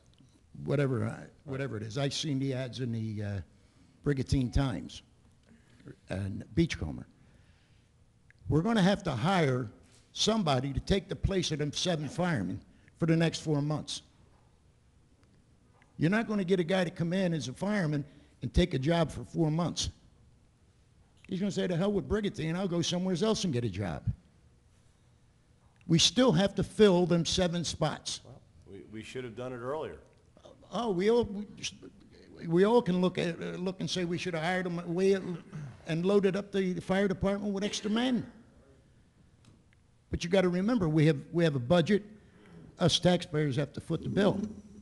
So now the next 4 months, which we didn't do, and there's a lot of things we could have done years back that we wouldn't be in this predicament, but we didn't do it. That's water over the dam. Now we're at a point where we got to hire part-timers to fulfill the firehouse. And everybody's fighting against part-timers. That's your logic, Frank. I'm not sure that's the way it will Well, work you out. give me your logic. What are we going to do? What are we going to do being short 7 men in the fire department? I haven't heard one of the fire chiefs come up and say what, or the union guys come up and say what they're going to do. We don't have a fire chief. We got lieutenants and we got captains, don't we? I think they would make it work. Well, with let me the- ask Mr. Howard, what are we going to do? In respect to what, Mr. Pappas? In respect to filling them 7 spots for the next 4 months until guys become certified. Well, that's the continuing challenge the manager's working on. The problem comes in is, as you said, you have to have somebody in there. It's not a question of being short because the minimum shift strength has not changed in years. It's still remained the same. The question is the overtime issues or how they're going to staff that six-man We're going to minimum. pay the overtime at time and Well, a half? I'm not saying they're paying all the overtime, but sometimes that becomes in a mix as well. You But- guys got to figure that out. It's easy to snap the finger and say no part-timers, but in the meantime, pay them all overtime and a half so the taxpayer picks up the cost. Well, that's not what I was saying. I'm just saying that is obviously part of that That's an equation. option. But you have to get a body in the firehouse, clearly. Now, whether it's a full-time or a per diem person, that's going to be the challenge going forward. All right, enough said about the firemen. I want to ask Ed a question. Ed, on street opening permits, what's the process and what is the fee?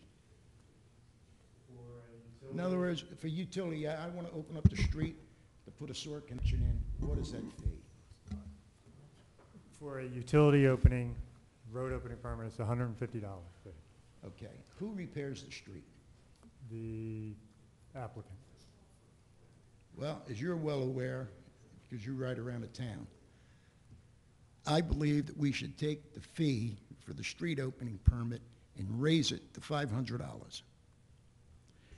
When the guy opens up the street, if he doesn't repair it, he doesn't get his $500 back. The city repairs it. He goes, if you ride up and down the streets, take Atlantic Brigantine Boulevard as one. If you ride on the right-hand lane on Atlantic Brigantine Boulevard, you're hitting bumps every house. Where the street openings were, they're not patched back properly. And consequently, what happens? We're going to end up paving the whole street because of street opening permits. You go down 3rd Street South. If you don't break an axle in the car going down 3rd Street South because of the potholes from the street opening permits, now I know up in the Camden County area, that's what they used to do. You paid $500 up front. If you didn't repair the street, the city repaired it. And if you repaired it, you had to put concrete in the ditch, and you had to come back and pour a hot patch on top of it. And if that's done in town, that would solve half our problems with our streets. Thank you, Frank. I would like to bring that up so that when the fee ordinance comes in, that gets changed. Thank you. Yes, sir. The gentleman behind. There we go. Andrew. How you doing, Council? Good. My name is Christopher Emmel. I'm a Atlantic City resident. I'm a union president of the Atlantic City Firefighters. Just to rebut the gentleman that left, we can barely handle what we have, I'll be honest with you. We've been fortunate enough, when you called us, we did come, but there's times that we have nothing available, no trucks at all. So for him to say, come in, why don't Atlantic City take over? We make $20,000 more. My top paid fireman makes $20,000 more than your top paid fireman. So we're all talking about budgets and everything else. It's going to be a lot more money, okay? Like I said, we mutual aid, there's talks about in the city about charging you guys for mutual aid now. There's been talks, you know, because different things going on. But like I said, for us to come over here, it's going to be a lot more money. So, and like I said, we've been fortunate enough. When you did call us, we were able to get over here. But we're over the bridge. Before our first truck gets over the bridge, we're 10, 15 minutes, if we're not on another call. We're about 5,500 average calls a year. So if we're not on a call, you're still about 10, 15 minutes. Judging that fire doubles in size every minute, you do the math. It's not good, all right? So I just wanted to let you know about that other guys, all right? I appreciate you coming over. Thank you. Sandy. John. I said Sandy. Well, he doesn't. No, it's okay. I'll make it real quick. I'm here. Yeah. John Johnson, 36 Coquille Beach Drive. One way to help handle manpower shortages is what the building trades do, and that is they ask some of the recent retired members if they would like to return to work on a limited basis and forego the benefit, or even if you paid the benefit. That is a way you could possibly fill your shortfall in a reasonable, quick way. Thank you. Thank you, John. It's a great idea. I think it has pension consequences, though. I think they can't come back once they're out. We don't want you back, silly. Sandy?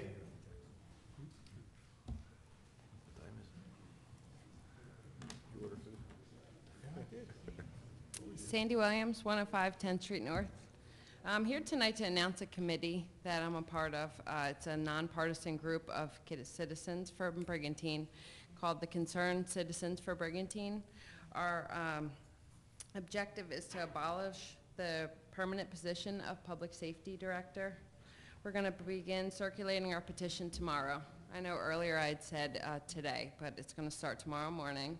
And everyone that supports the idea of abolishing the Public Safety Director position and eventually restoring the chiefs in these departments is encouraged to like our page on Facebook.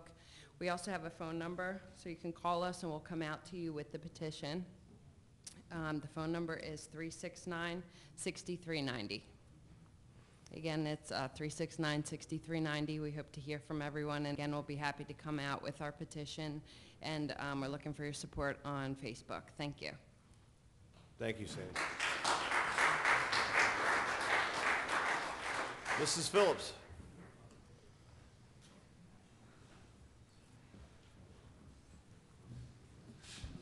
Ann H. Phillips, 308 27th Street. This is a statement from the Brigantine Taxpayers Association. I'm going to read it. And it concerns the possible appointment of a permanent director of public safety in place of departmental chiefs. Recently, the city had such a director at the same time it had chiefs. Clearly an unnecessary and costly level of oversight. Now, it is timely for our elected and appointed officials to analyze and evaluate current operations to decide if there is a better and less costly way to do what they determine needs to be done. Such is their job. There are several credible reasons for doing so. They are a weak economy, the current very generous compensation for chiefs, the necessity to reduce the cost of municipal government and the excessive burden on taxpayers, advances in technology, and changes in methods of operation and in our population. The two priorities of the BTA, and they should be the priorities for all individuals here, are an acceptable level of safety and service for the taxpayers and an affordable cost to them of providing these things. If a satisfactory level of safety and service can be provided at less cost, it should be done. And so far, under the interim director, the city is receiving a satisfactory level. Whatever the choice, we would expect the affected departments to continue to operate in their usual professional manner. We believe the city manager is doing her job to determine and provide the necessary cost-effective leadership in the public safety departments, whether with chiefs or a director. The new salary ordinance provides for either situation. We support the purpose and the process and the thorough way it is being handled. Thank you for your attention. Thank you, Mrs. Phillips.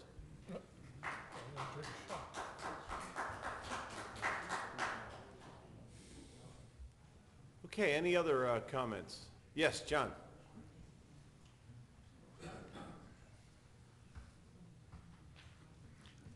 I just wanted to make one comment about the school board. Less children doesn't necessarily mean less budget, because the school gets state aid for each child that's there, and you have solid expenses and as far as the facilities. So it's not necessarily less children, less budget with the schools. I've been coming to these meetings pretty consistently for 7 months. And it's not just the fire department and the police department and the beach department topics that there's major problems here. I think you have an administrative lack of communications. Earlier last year, you couldn't even pass a $4 million budget the first time it was defeated. Many other times, things were taken off the agenda, and I was here, because of not having sufficient information. So I think you have an inherent problem with communication as far as information that you're getting to make the decisions that you need to make. It's not just the topics that we need tonight. I think it's more far stretched than that.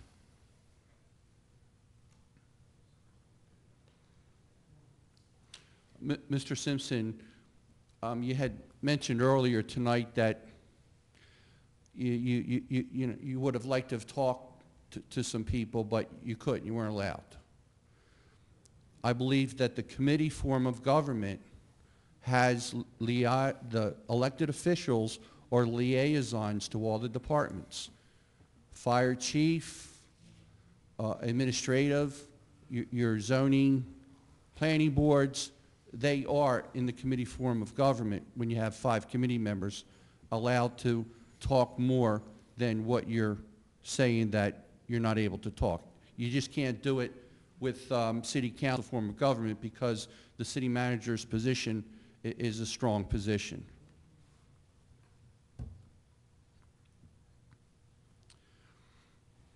past 2 years, I had twice a reason to call 911 at my property. The first time was the renter behind me made a 6-foot bonfire in his backyard about 30 feet from my back door. I smelled the smoke inside the house. Called 911. The second time was during renovations, the house next door that was severely damaged. When I showed up 8 o'clock in the morning to continue my renovations, there was a very heavy smell of gas. There was a gas leak inside that house. That time I called 911. Both times the fire department showed up immediately. They were wearing all this gear. I didn't care how much they made at that time. So when you make your decisions, you ought to think of those times also. When I had to call them, I didn't care how much taxes I was paying when I needed those men at my home. Councilman Simpson, I think you might have had a hell of an idea. You just mentioned earlier, a few minutes ago. You made a motion. Your public is crying to you, make a decision. Where's it at? Tell us what's going on. It's been 10, 12 months. You made a motion on some decisions. Now we know which way or another who voted, how they feel. I think that somebody tonight ought to make a motion to hire the public safety director. And then we'll know. Then we'll know who votes yes and who votes no. And then we can go on to the next meeting, like Mayor Gunther suggested, on the bigger and better things. But at least we would know. If somebody made that motion, it would be up or down. So I'd ask somebody in the council to consider that tonight. Thank you. Thank you. Yes, sir.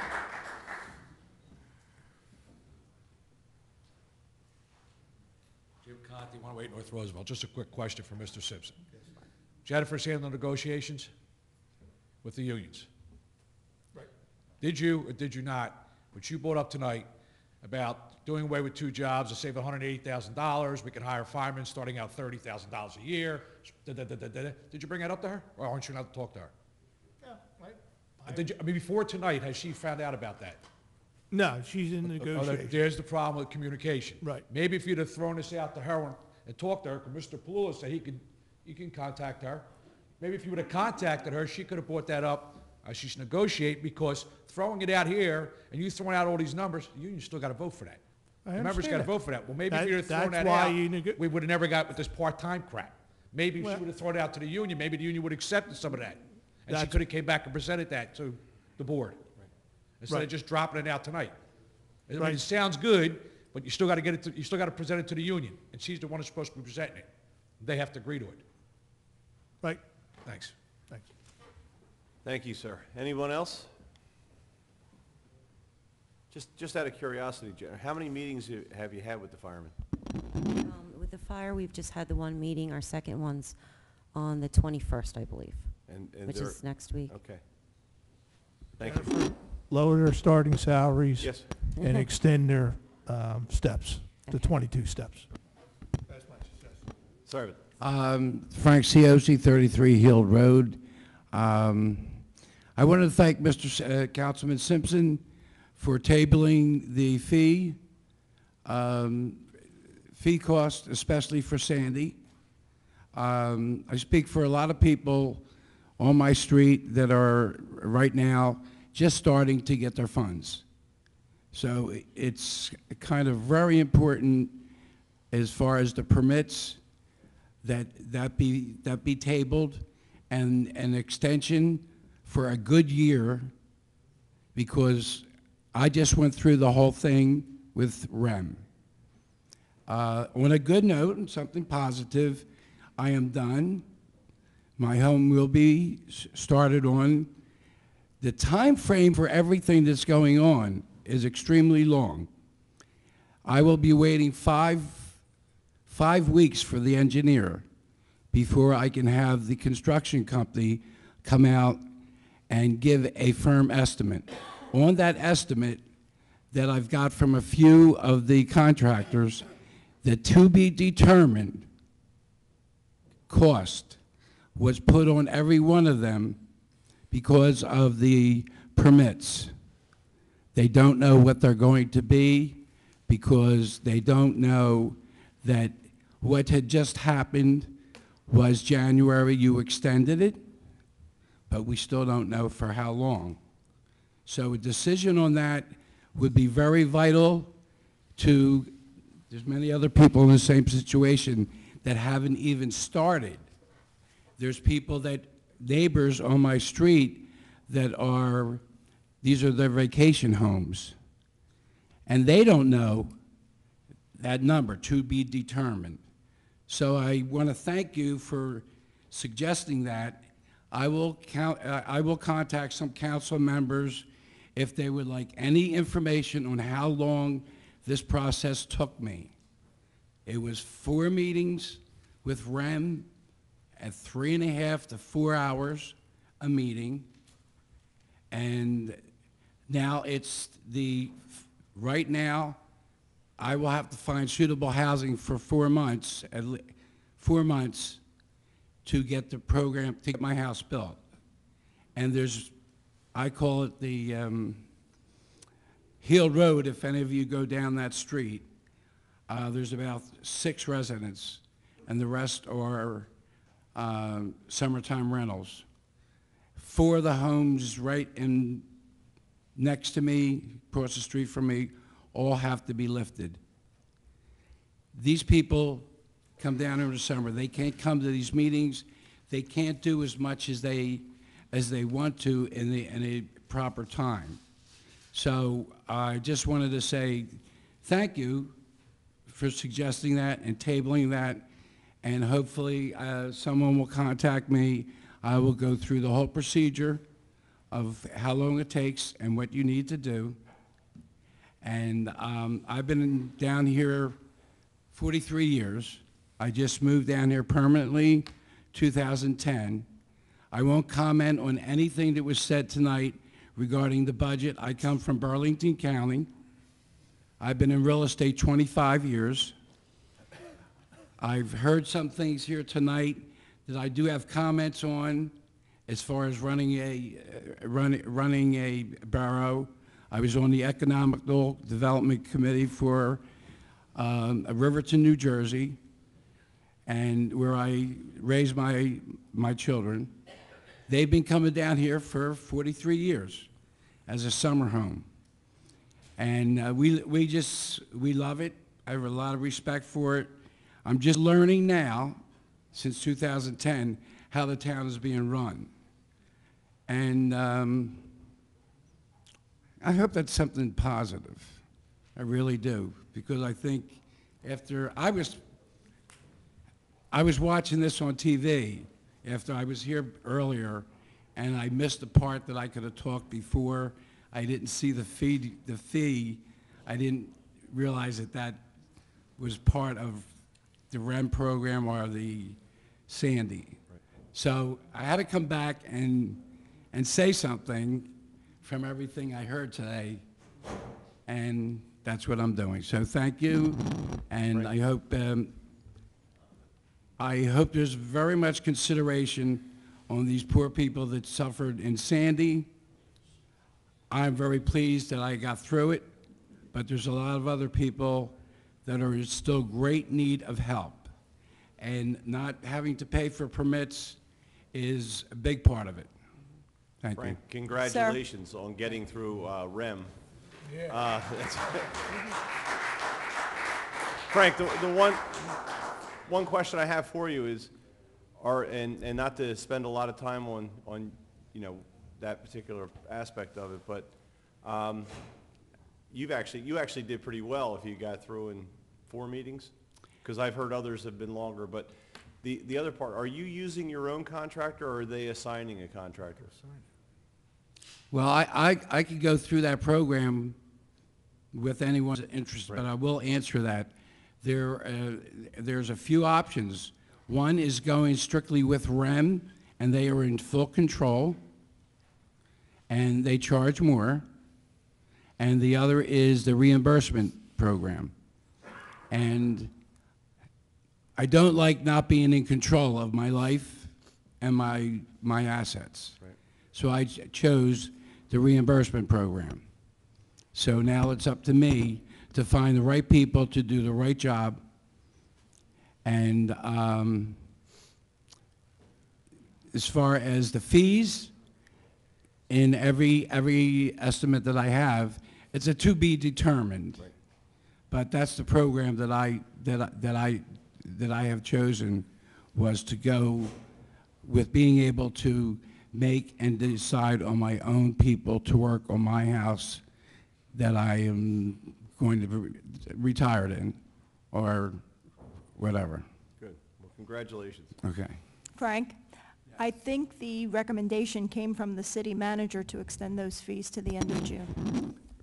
Yeah, it was, there was two different things that happened. The fee ordinance, I think Councilman Simpson didn't want to raise any fees, and council as a whole decided to waive the permit fees, like we were talking about in my office, until June 30th Okay. of this year. That's very good, but I think that has to be considered again. And again, I will explain why, and I won't do it. There's been enough time spent here today. But I've got 5 weeks to just get my engineer report. Then after that, I have to get the contractor, and that will be March. That might take all of March. And that's if the connections are approved. That's if the permits are approved, and that's also waiting for the gas and everything to be reconnected to get a CO. And from some of the experiences of people on the island, waiting for the gas company to come out could be another 4 weeks.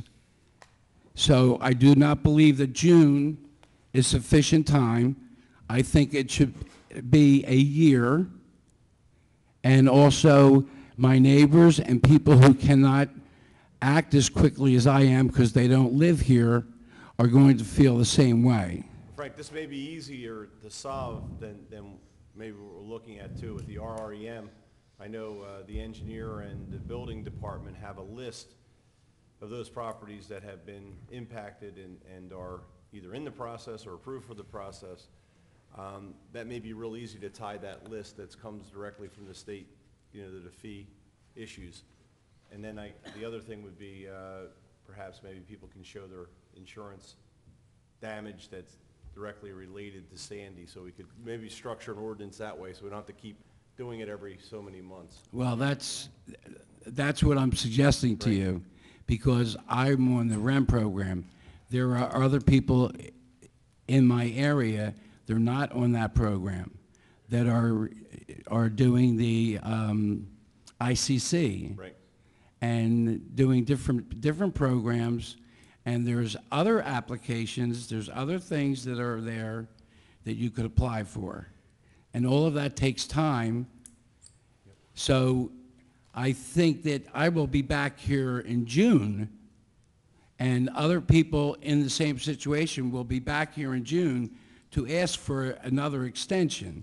So that's why I'm suggesting June is not enough time. No, and I think I agree with you. Okay. I think we'll work on that. That's not a problem. Before And, June. and in regard to my neighbors, I think this is the same way that they're going to feel. I have a meeting with a few of them Saturday, and it's something that has to be, we should not have to have another thing that we have to, on our contracts that says to be determined.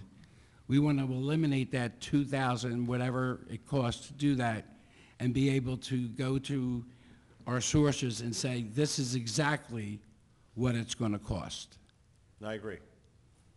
Thank you for bringing that up. Thank you. Yes, Joe?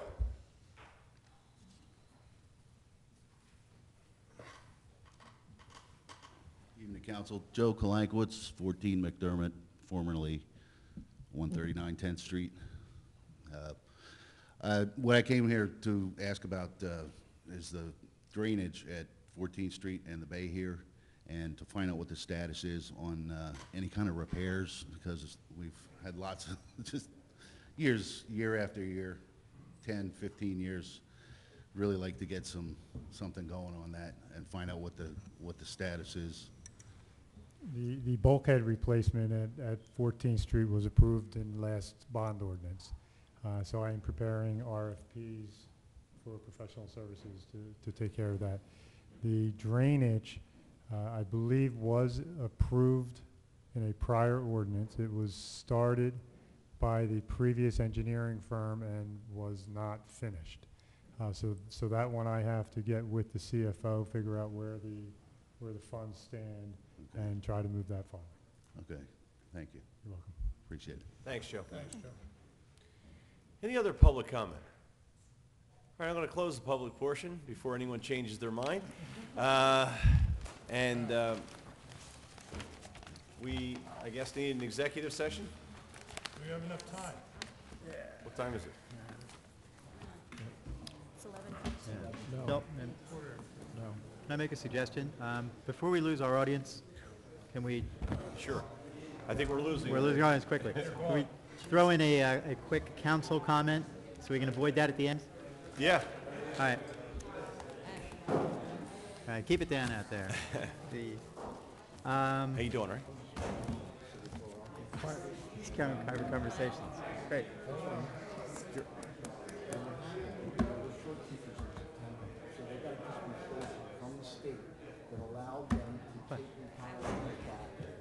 Wait, are we in a meeting?